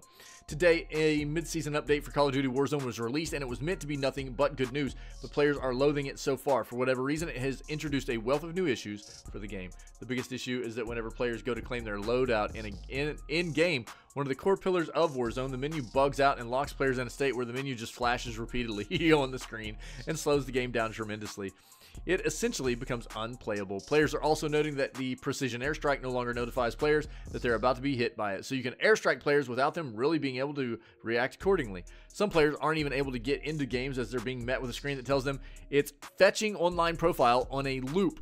It was also reported that create a class is outright broken, no longer edit attachments, so that's great too. Nice, dude. On top of that, Raven Software has announced it's disabling the new Champions Quest feature as the update was botched, and they want to prioritize addressing these issues. Yeah, Call of Duty, that's right. That's right. Absolute duty. Yeah. Yeah, I love it. What's up, True? How you doing? Upon deliberation with our teams, we have decided to temporarily disable a new Champions Quest feature, said Raven. At the moment, the current state of the update does not meet our standards for quality and gameplay. Committed to addressing the issues promptly to ensure that all players can enjoy Warzone to the fullest extent possible. Goal is to always provide a smooth and seamless experience. As of right now, we have no idea when these things will be fixed, but one has to imagine Raven is working hard to make it happen quickly. Fans are dubbing this the worst Call of Duty update of all time, and the longer this goes on for, the harder it will be to earn back the trust of players. Yeah. Yeah, gross. Gotta love it, dude. Activision Blizzard. Activision Blizzard. Oh, I'm good. I'm a little bit tired. Small headache, a little bit tired. Other than that, I'm good. Yeah, I'm solid. What's up with you? How are you? I need more coffee. That's for flipping sure.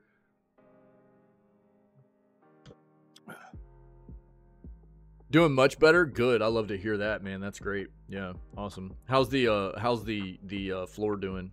And the with all the wetness. Is Enshrouded multiplayer co-op explained? Do you dare play alone? One of the most anticipated survival games of 2024 has to be Enshrouded, but does it have a co-op multiplayer mode? Many survival games allow you to play with your friends, so we'll go over if you can do the same in Enshrouded and how it all works. Enshrouded, is it co-op multiplayer? Luckily, Enshrouded allows you to play co-op multiplayer with up to 16 players. Most online survival games will typically allow up to play with 4 players at once, but it's nice to see this open-world survival crafting game give you an extra room for a few more friends. Yeah, early access on January 24th. I've got it on my wish list right now. You and 15 other players can survive, craft, fight, and build all in one world together. Of course, you'll have to be online for the co-op experience, obviously.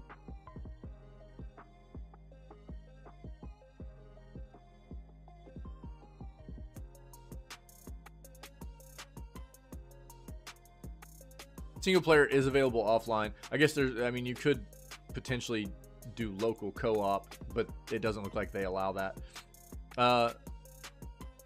The fact continues to saying that playing with a friend is just more fun than surviving alone, as it strongly encourages you to play in co-op. Don't have to worry about crossplay since it's only available on Steam. Eventually, the developer wants to bring it to PS5 and Xbox on its release as well. Yeah, check it out. I do have this on Steam. Already wishlisted, but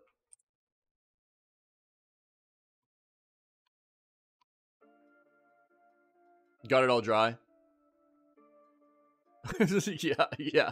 If it starts smelling funky, you'll know. This is Enshrouded. It is a crafting, survival, base building, open world, type of game. It looks like it could be cool. I've got it wishlisted. It's one of those games that I'm not quite sure about. I want to wait to see what people are saying whenever it comes out, The waiting game, that's right. Yeah. So there you go. But it is going to be out here in roughly a week. So we'll see. Pal World comes out tomorrow. Holy crap. Martha is Dead embarks on a cinematic journey. Okay, look. This is... I want to talk about this.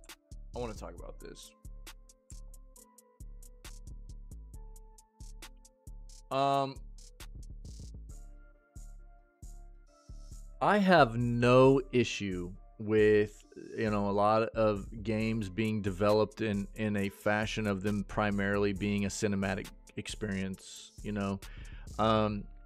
as long as they're promoted that way. They do not personally appeal to me, There can be certain games that are more of a cinematic experience where it's like, kind of a choices matter and interactive cinematic experience that could be cool depending on the vibe, the ambiance, the setting, stuff like that. Like, I think that the one coming out from the Dead by Daylight creators, set in the Dead by Daylight world, I can't remember the name of it right now, the Frank Stone one or whatever. I think that my daughter and I might do that one together. But overall, video games for me are not something that I care to, just sit through watching the majority of it. Most of the time, whenever I'm playing a game, I want to be playing a game. If I want to watch a movie, I'll go watch a movie. The big thing for me is like, if a game is going to be developed as a cinematic experience, mostly, I want it to be promoted that way. I want it to be very, very explicitly written out there that this is definitely going to be something that is at least, in large part going to be a cinematic experience. And I think this is where certain games are starting to worry me, because like with Alan Wake 2, I felt like half that game was a cinematic experience, and it was really off-putting for me. Final Fantasy 16. You've got just as much cinematic in that game as you do gameplay. That's off-putting for me. I don't necessarily care for that in those types of games. I want to be in control the majority of the time. Now, if a game is going to be developed in a way that you're, going to be engaging in a primarily cinematic experience with a little bit of gameplay, promote it that way. That way people know what they're getting into. So people like me will probably avoid it, and I think that's why, like, whenever I read a headline like this, I'm like, cool, man, this is cool. I can dig this. If it's promoted this way, Martha is Dead, cinematic journey, like, great. That's cool. At least we know what we're in for here. Rather than a cinematic experience being kind of pushed on us like it's actually a video game, when it's not really majority, the majority of the gameplay experience is not actual gameplay, Nice, Soup. I like it, dude. Let's go. So Martha is Dead embarks on a cinematic journey. We can proudly announce that with collaboration from Italian game studio LKA and Swedish film production company Studios Extraordinaires, we have started an exclusive partnership with a feature film adaptation of the video game Martha is Dead. Oh. Set in the picturesque yet war-ravaged landscape of Tuscany in 1944, Martha is Dead weaves a haunting narrative against the backdrop of World War II. Players step into the shoes of Julia Gulia? That's a funny name. I flipping can't.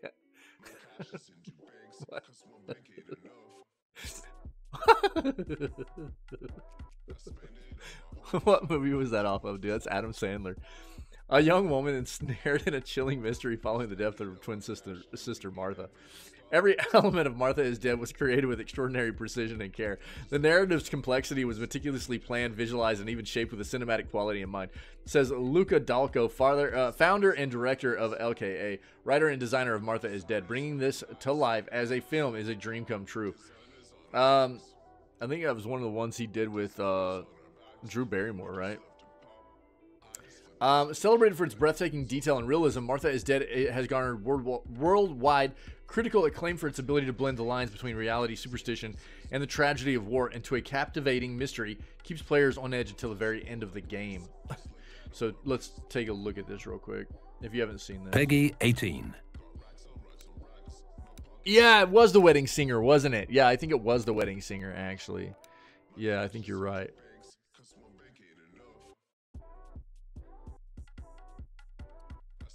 Yeah, that's a good movie, dude. I haven't thought about that movie in a long time. This a dream.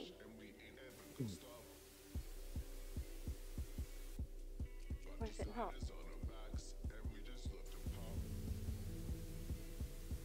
I've seen this before. I'm getting coffee, dude. I'm dying. I'm struggling. I need coffee. I'll be right back. Tell me a dream, please.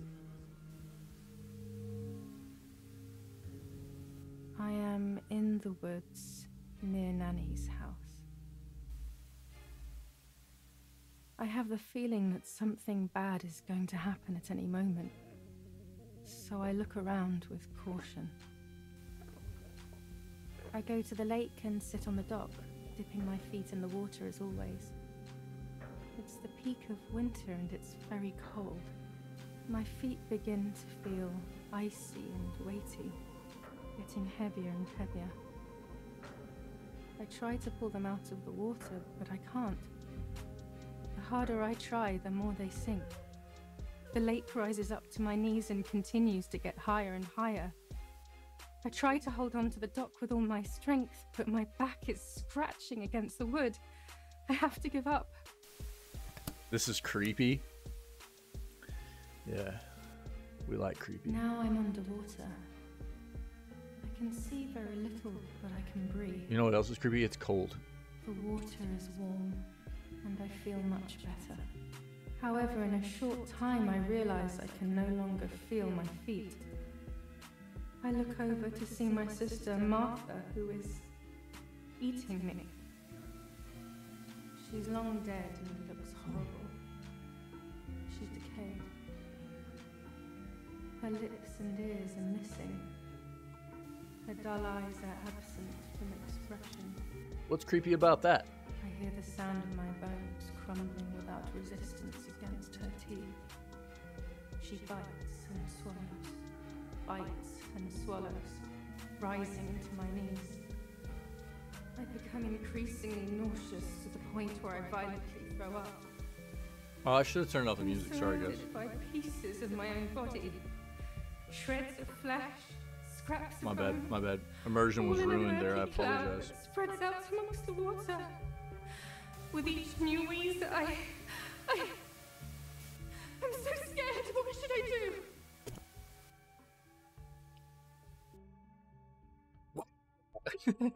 I was expecting something to like jump out there at the end. Yeah.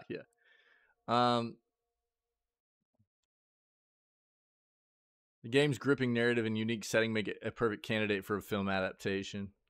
Yeah, so the adaptation will be spearheaded by studios extraordinaires, creative powerhouse by Andre Hedetoft and Andreas Trojson, that specializes in crafting high-end action, horror, and science fiction films from original stories and extraordinary games.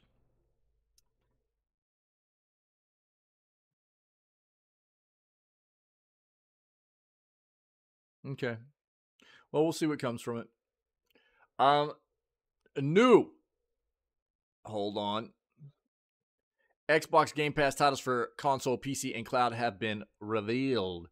Upcoming additions to the subscription service include Pal World, which comes out tomorrow. We might start playing this tomorrow. We'll see. Persona 3 Reload and F123.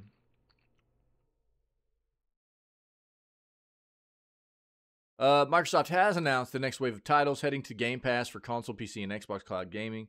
Those Who Remain joins the service today ahead of Turnip Boy Robs a Bank and F123 on January 18th.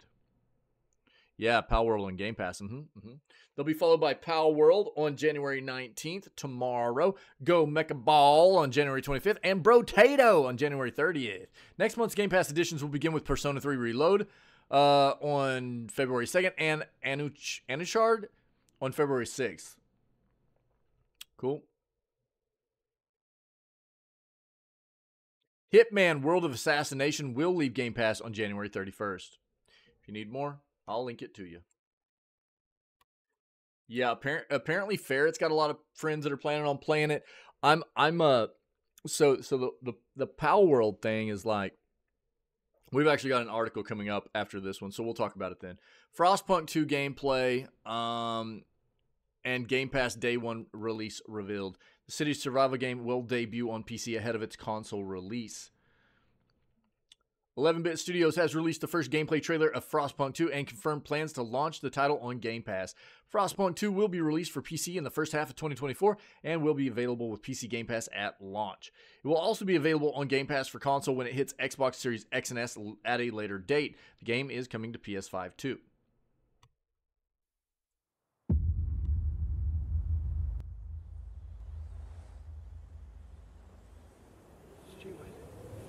Honorable Stewart. Stewart! Mighty Stewart. Do you hear us, Stewart? Do you hear us? Stewart, are you listening? Stewart? Stewie? The great storm wiped the world clean. Let's take it back. But how?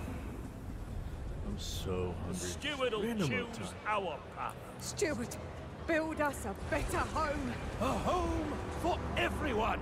Bonkers, dude. Stewart. Dat still sauce like and so bonk. many things. Dat sauce bonk. People are starving. Can't win if you don't People, play. Get them in more there. mouths to feed. They treat us like animals, left to suffocate. We need a place to work. Who else will feed our families? Stewart, this squalor will kill her. Where Who do are I the still woods you owe? promised? Can we all receive True, I still owe you rations? one, right? Hospitals are not a Do I- place for do I still owe you one? Do I still owe education Soup for one? our I can't children. remember all my Secure and stable growth. City for the citizens! Stewart, hear your people. We want a say in how Did I we give run the Soup? Did I city. give you your The stuff? time of tyranny has ended. Our delegates will make sure of that. Let them I got vote. you. Yes. Vote. I think I still owe Soup. I think I still owe Soup. Stewart, what more? Oh, nice, True. What? Impossible. I think I owe Soup, and I think I owe maybe Vault 1. Did you hear that? The city, That's me, too. the city was not.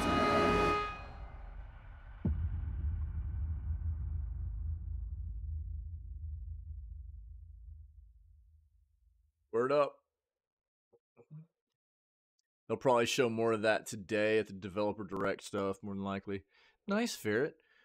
Discover a city survival game set 30 years after an apocalyptic blizzard ravaged Earth, transforming our world into a harsh, icy wasteland, reads a production description.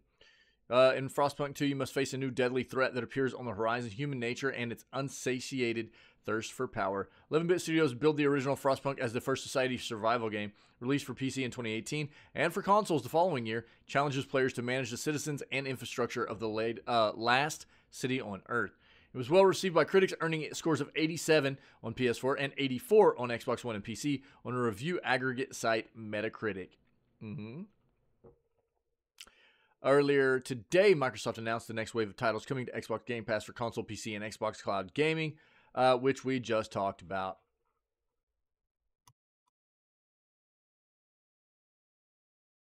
And now, time for Power World. Woo-wee! Nice. Yeah, so, dude, we've been waiting for this game for quite some time. It's releasing in early access. We were talking about this a little bit earlier today. We've been talking about it for, like pretty consistently for about a week now too, because the release date's been upon us. But a lot of community members are excited about this. I've been excited about this game for a long time. I think this could be a really cool game for us to play together. Yeah, that's cool. True. Yeah. You know, I know Ferret is excited. Pinky's excited. Ferret's got a lot of other friendos. Not, you know, as good of friends as us, of course, but other friends, if you will, you know, that are excited about playing the game. So, this is something that you know, I think that this is what the way I'm going to approach this is the game releases before I even start streaming tomorrow. So my plan was to just keep playing Fallout New Vegas for a while longer and try to get through the game. But I want to wait and see what people are saying about this game tomorrow after its early access has hit. So this is one of those situations where with it being early access, we know that it has the potential to still need some bake-in time, maybe not be totally fleshed out. You know, it could be a little bit rough on around the edges and stuff on release, and that's what early access is quite often for games. But hopefully it will be good. And if the reviews already tomorrow morning, by the time we're like finished with the news and everything, are good, we'll probably just go ahead and yoink this and start playing it. So if anybody else is interested, you know, like I guess that this is a potential thing for us to start playing over the weekend. So we'll see how that goes. Okay. But this is like a tentative kind of play it by ear situation here. I've been very interested in this in a long time. It looks like it could be a lot of fun. I would love it. It, you know, gives us the potential for something to do together as a community. And I'm always looking for more things like that to do. But again, it's also got the potential for a kind of wait and play later as well, if it seems like it's needing a little bit more bake-in time. So we'll see how it goes, okay? So Pal World's release date, gameplay, trailer, and story. Imagine a world where you gather resources, build bases, catch adorable creatures a la Pokemon, and then eat them! Sorry. Now imagine equipping them with guns and making them work in factories. If that sounds interesting to you, then this game is for you. Here are the details for Pal World, including its release date, gameplay, and story. All right, let's go.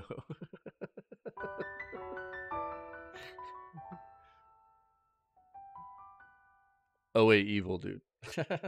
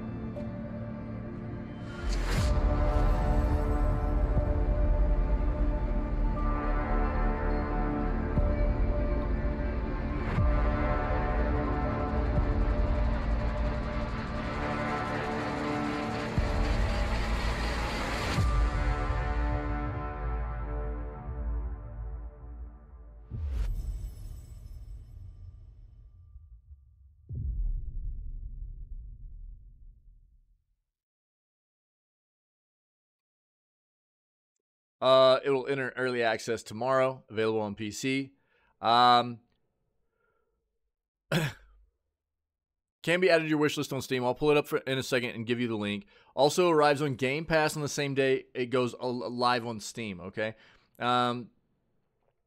Gameplay, third-person open-world survival sandbox game. Most games in this genre, the player's main goal is to survive. Do so by gathering resources such as trees, rocks, and then building a shelter with them. Players must also gather food by means of farming, fishing, or hunting. Although this has a downside, but we'll get to later. Exploration is also a key component of the game, as the world has dungeons ripe for exploring. You can even build factories to mass-produce items that you might need. Player can do all of these things, but if they don't have, but they don't have to do it alone. As the game is in early access, it will continue to receive updates with a roadmap coming soon. Pals, cute and adorable monsters, roam the land freely. Players can capture these pals, raise them just like in Pokemon. Unlike in Pokemon, however, you can do way more with your pals. When building, farming, or fighting, pals will become your best friend. Rather than doing all of these things alone, pals will be able to help you with various tasks, making it almost automated. Factories can be fully manned by pals, so production will always continue as long as you feed them. The same goes for construction. In fact, the game encourages you to do it. As the Steam store page says, don't worry, labor laws won't be applied to pals. The latest trailer even shows one of the pals using a minigun. Main source of conflict in the game is poachers, people who hunt down pals for food or capture the rare ones for money. It is your job to protect the pals, take down the poachers. Alternatively, you can also hunt down pals for food or capture the rare protected ones. Pal World has online multiplayer as well, so you can do all these things with a friend, trade pals with them, or fight them for their pals and resources. Up to 8 players can play together in Pal World, so grab your friends and have some fun. They did mention, however, that PvP will not be part of the game during its initial release. It will arrive in a future update. However, once the developers have figured out what kind of PvP will fit the Pal World's gameplay the most. Here's the thing that I want to see. Crossplay. Well, yeah, I think so. Yeah, so I think what it is, so it's all PC. So it's not like you're playing, I think that's what this is going to be. I don't think it's like Xbox. I think it's just PC. I think it's just Game Pass. PC Game Pass. I don't think it's going to be Xbox. It doesn't say specifically here. Let me pull something up real quick. So I think it's whether you're playing it on Game Pass or Steam, I don't think it's going to. Yeah, I think it's just going to be PC Game Pass. Let's verify that though.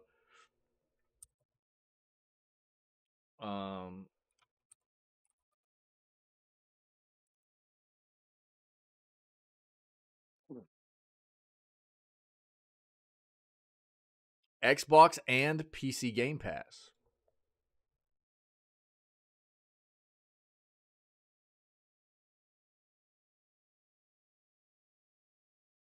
It is saying it's on both.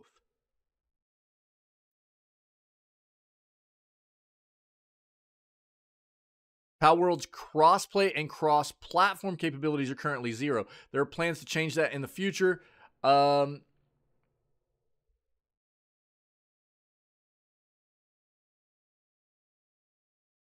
it does look like it's hitting the Xbox console as well.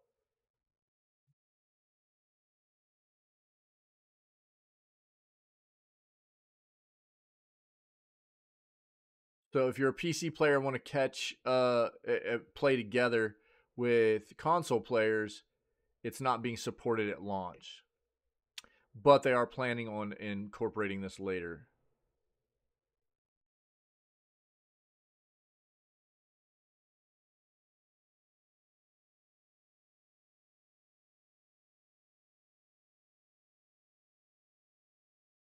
How World support crossplay between Xbox and Steam? Not at launch. Working to make this a possibility as soon as possible. Also means PC Game Pass cannot play with Steam until crossplay is added.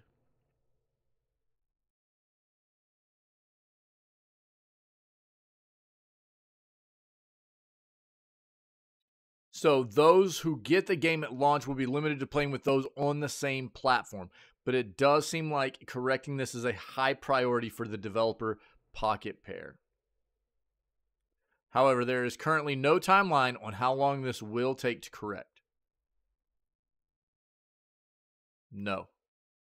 That's exactly what they're saying right now, true. You cannot play. Steam can only play with Steam. PC Game Pass can only play with PC Game Pass. And Xbox players can only play with Xbox players on release.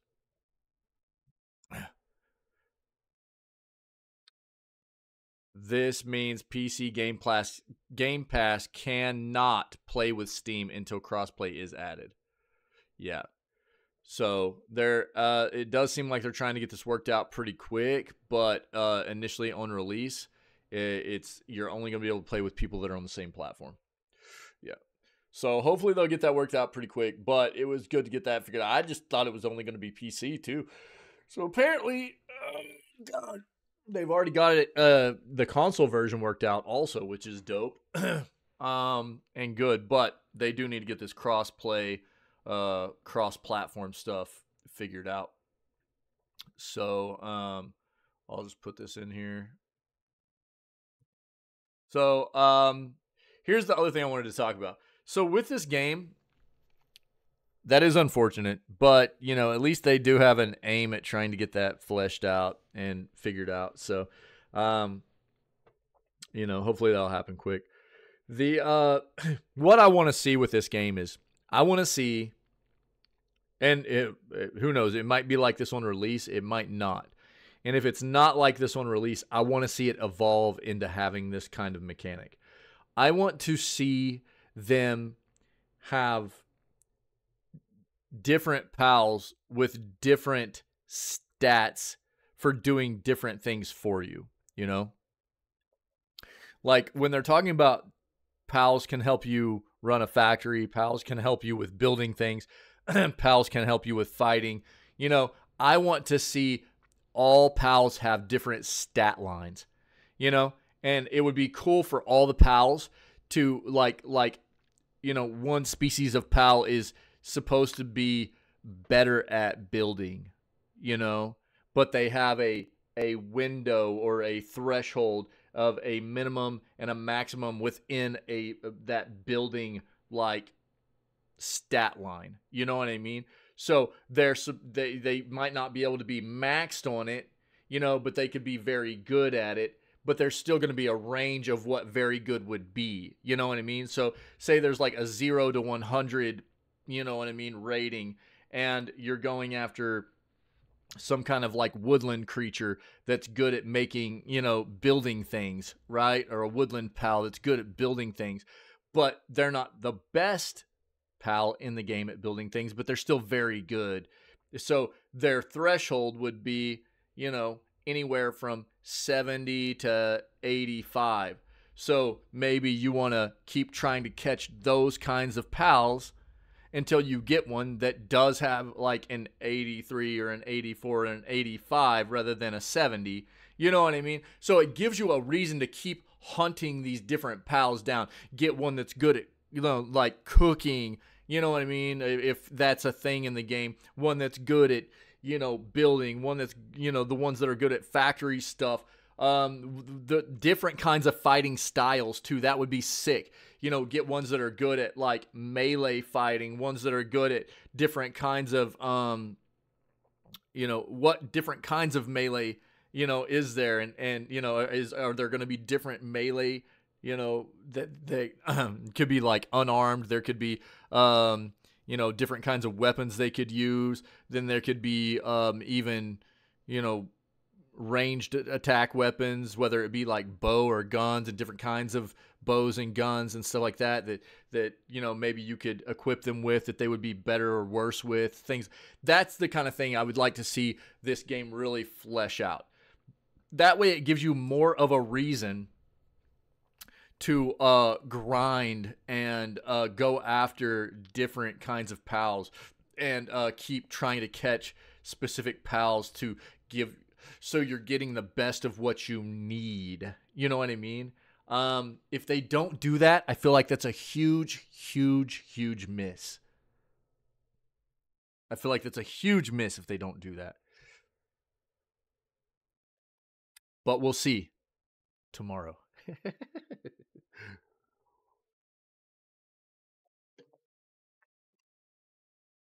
And maybe even like maybe even the more rare, you know, pals that could be caught, you know, they're very hard to catch, very rare, but they might even be able to break the threshold, you know, rarely. Maybe if you get really lucky, they can break that threshold of the 100. You know, maybe go a little bit above that or something, and it's like, oh my god, it's like almost like getting a shiny or something. You know what I mean? Where they would be just extraordinarily good at doing certain things.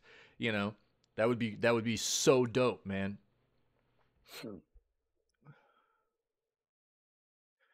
Could always suggest that to him. Yeah, could.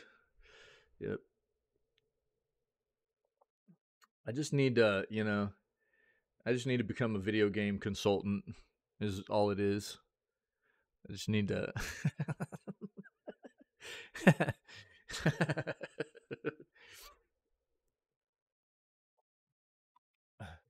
All right.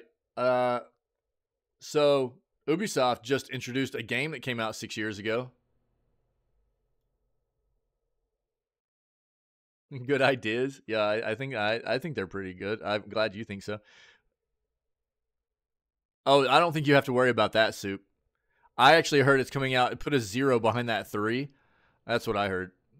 And each part is going to sell for AAA over AAA price. So you have nothing to worry about. Yeah.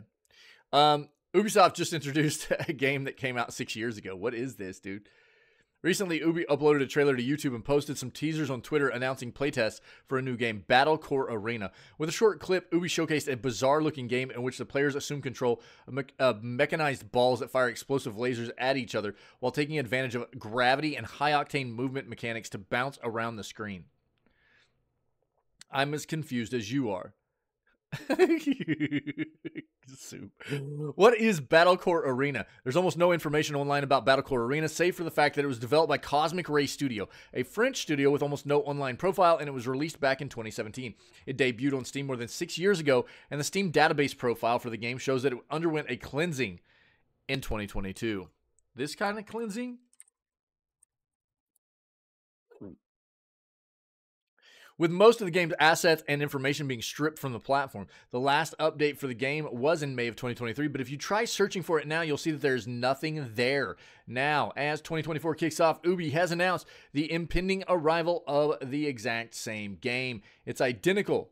Promotional art for the original Battlecore Arena is the same as the graphics shown in the new trailer. Interesting. This is weird, dude.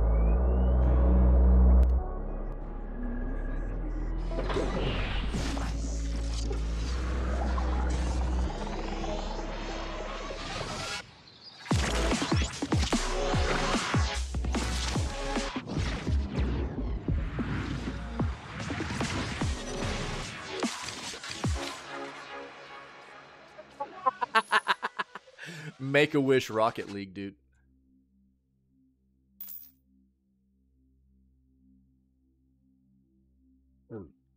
Strangely, the Twitter profile for the game posted a message inviting players to take part in the technical test that runs from the 1st to the 5th of February.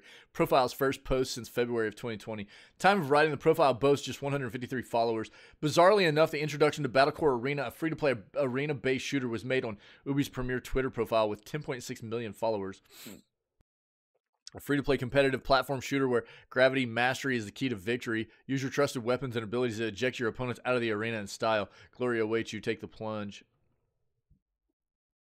Reached out to Ubi to see if we can glean a little more info on this new game. At present, we can only assume that Ubi quietly acquired the game years ago and has been working on it in the background since. Interesting. That's weird. That's kind of odd, man. All right. Oh, dude. Here, thanks, Ferret. Appreciate this, buddy. So, this is from Ferret. This is ridiculous. This is ridiculous. If you guys... What the crappers? That's really weird. Okay, we'll just stick with it right here, I guess. Take-Two and Remedy in a trademark dispute over the R logo. It claims... it resembles Rockstar Games. Are you flipping kidding me?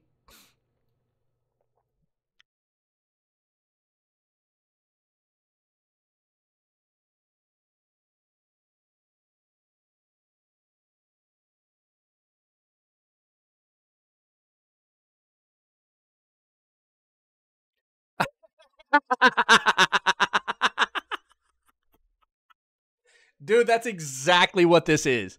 Yo, Soup, you nailed it, dude. You nailed it. No, it's my letter R. Nuh-uh. No, nobody else can have it. It's my R. Yeah. It doesn't even look remotely the same. The Remedy's even it's like a you know, it's like a broken mirror kind of R, you know, and then or like a fractured letter R. And then it even says Remedy below it. Whereas Rockstar's is entirely different. It's like italic, you know.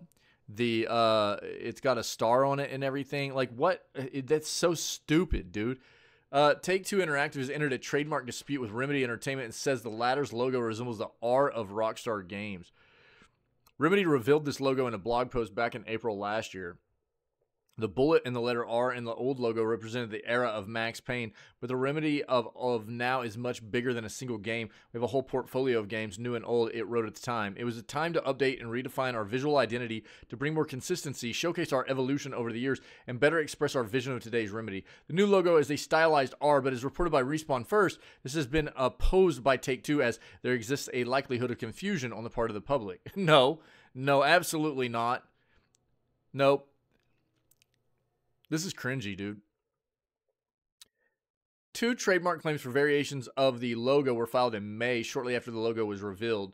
Both claims were opposed by Take-Two as of September last year. Both claims remain opposed.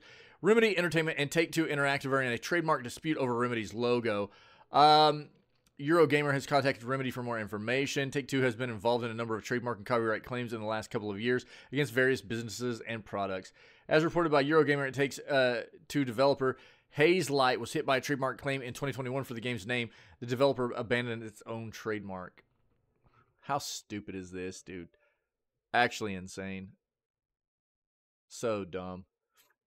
All right, and last but not least, I was made aware of this yesterday afternoon, or Tuesday afternoon, excuse me. Tuesday afternoon by our buddy Tinwin. If you guys don't know what Foam Stars is, yeah, these guys have nothing better to do. Exactly. Yeah.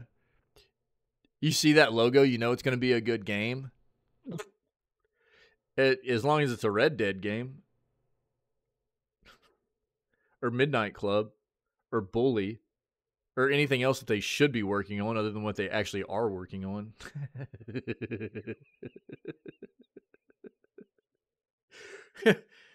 Yeah, PlayStation exclusive. Thank God. It doesn't need to be on any other platform. This is like, I remember the first time I saw this game, I was like, this looks disgusting. You know, this is like a wannabe Splatoon game. This looks horrible. And, so funny enough, when Tinwin brought, you know, he's like, "Did you hear the news about the Foam Stars game?" And I was like, "Are they canceling it?" You know? But apparently, it's an issue of them using a lot of AI to develop this game. And so a shout out to our buddy Tinwin. I appreciate it, man. And we'll dive in here. Actually, what Tinwin sent me was this, and we'll read this next. But I found this article this morning to go along with it, so let's take a look at this first. The latest Foam Stars AI art news caused Square Enix to be the focus of criticism. Look, man, Square Enix is becoming a disgusting developer, man, and publisher. Square Enix, a big name in video games, has taken a big step with its new PlayStation game, Foam Stars. This game is a lot like the popular Splatoon, and it's special because it uses AI, or artificial intelligence, to help make some of its art. This is a pretty new thing in video games. It shows how technology is becoming a big part of making games. Kasuke Okatani, who leads the Foam Stars team, talked to VGC, a gaming news site, and said that the game will have some AI-created art. He also made sure to say that most of the game was made by people, not computers. Many people in the industry still didn't like Foam Stars AI art news. Foam Stars will be available to play on PlayStation Plus starting February 6th. Midjourney powers Foam Stars AI art. Square Enix used a tool called Midjourney for the Foam Stars AI art. Midjourney can turn words into pictures. They used it to make cool abstract pictures for the music in the game. Square Enix said, "In this instance, we experimented with Midjourney using simple prompts to produce abstract images. We loved what was created and used them in the final album covers players will see in the game. Everything else was created entirely by our development team," he said in his interview with Video Games Chronicle. Square isn't just trying AI for fun. They have big plans for it. Earlier this year, the company's president, Takashi Kiryu, wrote a letter saying that they want to use AI a lot in making and selling games. He said AI could help them make games better and faster and also do better in advertising. In the future, they hope to use AI to make totally new kinds of games and content. AI in games isn't just a Square Enix thing. Other big games and names in gaming like Xbox are also working with AI. For example, Xbox is using AI to make characters and stories in games. But not everyone likes this idea. Some voice actors didn't like that a game called The Finals used computer voices instead of human ones. Still, many players seem to enjoy these AI-powered games. I'm gonna give you my sentiments in a moment. Let me finish reading this. AI in games is exciting but controversial. Using AI in games like Foam Stars brings up some tough questions. Some tools like Midjourney and Stable Diffusion, which make AI art, are being sued. Artists say these tools use their art without permission to train the AI. Yep. Also, people worry that using more AI might mean fewer jobs for humans in the gaming industry. This debate about AI isn't just in gaming. Famous movie director Tim Burton said AI art was disturbing in 2023. Also, Wizards of the Coast, who make the card game Magic: The Gathering, had to say sorry for wrongly claiming they didn't use AI in some of their artwork.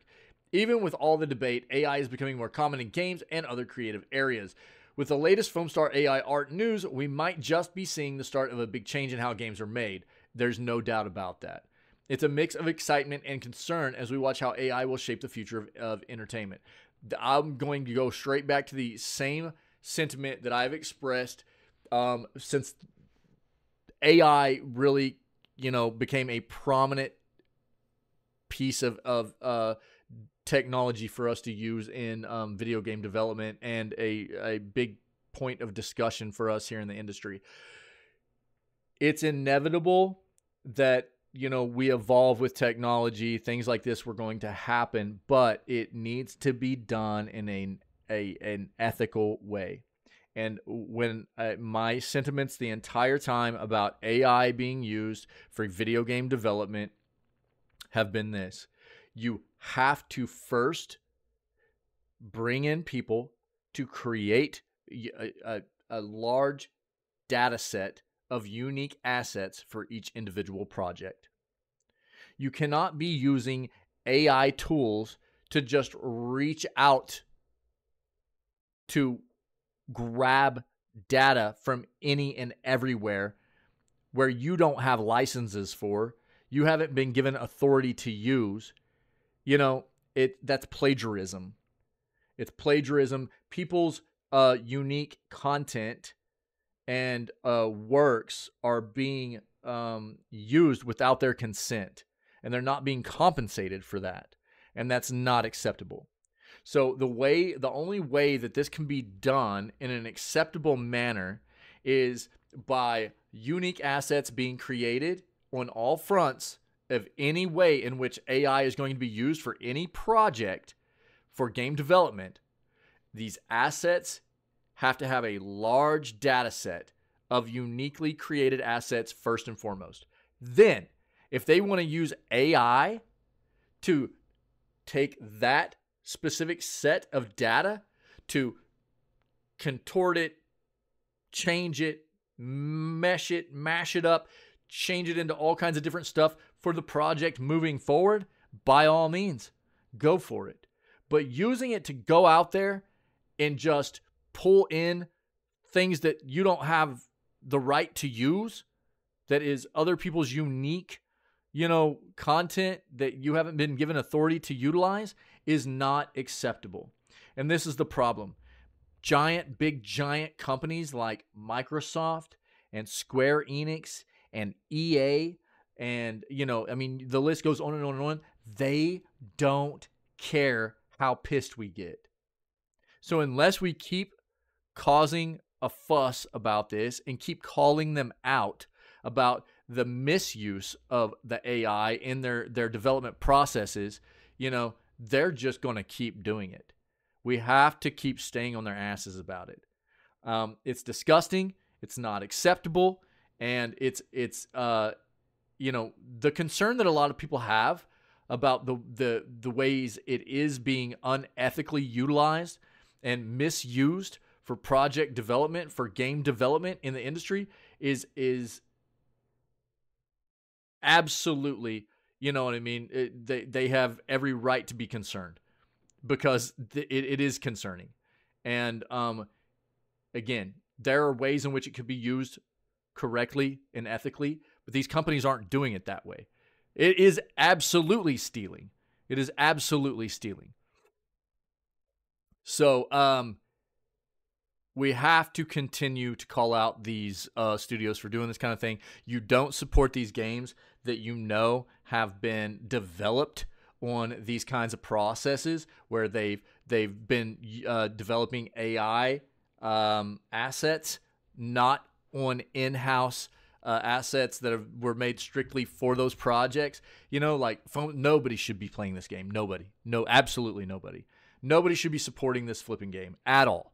You know, this is something that is not acceptable, and we have to take a stand against this. You know, there are good ways that I think that, you know, technology advancement is unavoidable. There are ways in which anytime we have technology advancement, you know, there are very good things about it. There are ways in which it can be used for good, and there are always ways in which it'll be used for bad as well. And I think that this whole, you know, a lot of these different AI incorporations, as far as game development goes, the capacity for more efficient, more, you know, game development, the vastness of what can be created, the you know, it's really kind of wild to think about, and I think it can be a good thing if it's used correctly. But that's the problem. Most of these corporations aren't using it the right way, and it is very, very concerning. Excuse me. It is very, very concerning. So don't support these games, dude. These games that you know are not using AI the right way, do not support these games. Please, man. This is not healthy. It is not good for us as consumers and gaming enthusiasts at all. You cannot support these titles.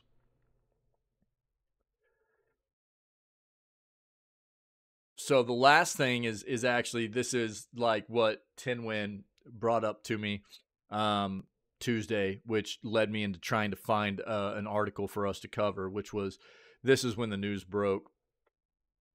Square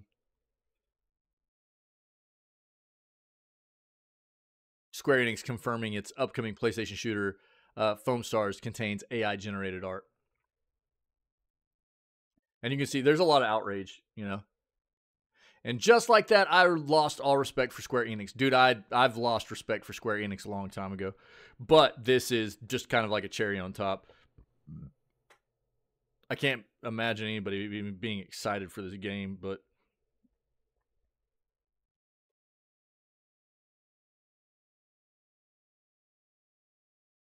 definitely dead on arrival now.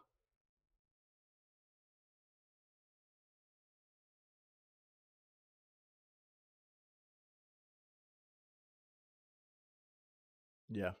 Yeah. At least there are a lot of people that are on the same front here. You know, there are a lot of people that have the same notion. AI is not good. It really isn't. Unless it's being utilized the right way, which these major companies are not. They're not using it the right way. That's the news, my dudes. That's what we got. It's time to play some games. And we got the Xbox Developer Direct Showcase popping off at 3 p.m. Eastern, 2 p.m. Central, which is my time, stream time, and noon Pacific. Dude, we got the Xbox Developer Direct. We're going to be watching that. That pops off in 5.5 hours. So we got about 5 hours of gameplay. Yep, Xbox Direct Showcase. Here, I'll link it to you. Developer Direct. We're watching this today. I've been announcing this for roughly a week. 5 hours of sleep. So we'll be watching all that. Yep. So get ready. Get you some rest. Take a little nap, buddy. Take a little nap. Yeah, we're watching that today. So everybody get ready for that. We're going to, you know, I changed up our scenes a little bit. I don't know if you guys notice, but the scenes have changed just a little bit. You guys notice at all? Let me know if you can pick out what's different. You know, we got a lot of different. There's just minor differences. You know, let me know. Let me know if you notice it. It feels good to be back, dude. It's always good to be back after the day off. You know. Nope. Nice try though. Those have always been there. So You guys rock. Great news segment. Appreciate it. It's always good to be back after the day off, and we're going to go play some games and then get ready for the Xbox Direct Showcase to end the day on, okay? So, happy Thursday. I hope everybody's week's been going well. Hope you had a great day yesterday. We're going to have a great day today. We got a lot of good content coming up for the rest of the day with gameplay and the showcase happening later with Xbox. And I don't know if anybody's been able to hang out today. You're not familiar with what we do. This is how we start all of our streams, 6 days a week. No Wednesday streams. Wednesdays are always our day off, but we always start off with video gaming news. We try to address a lot of the things that are happening in the industry, current events, you know, things that are important to stay current on with what's happening in video games, and just try to promote a healthier industry for us as lovers of video games, video gaming enthusiasts, and us as the consumers of the video gaming industry, you know.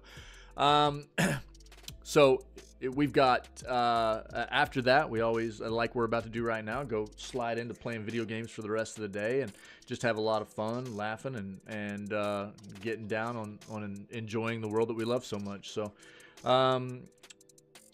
all of our previous content, video gaming news segments, game playthroughs, funny clips and highlights, all that stuff, I do my very best to make sure that stuff's on the highlighted out into playlists on the Twitch channel as well as on the YouTube channel. And you can go check out all the previous stuff we've done, but we're always looking for more people to come be a part of what we do when we're live. We've got an amazing community here full of people that we, you know, are invested in taking care of one another.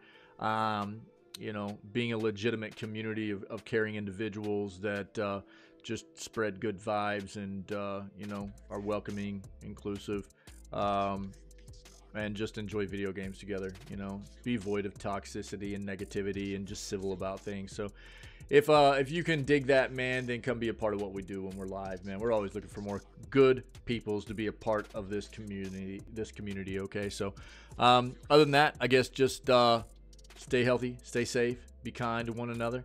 And I'm going to run us an outro real quick to finish up this news segment. But as soon as it's finished running, then we will start getting prepared for playing video games. So don't go anywhere. I'll be right back.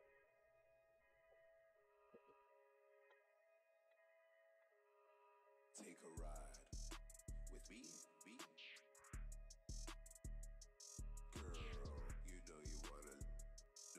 You know you wanna, with me, girl. Take a ride with me, girl. You know you wanna, with me, ride with me. You know you wanna,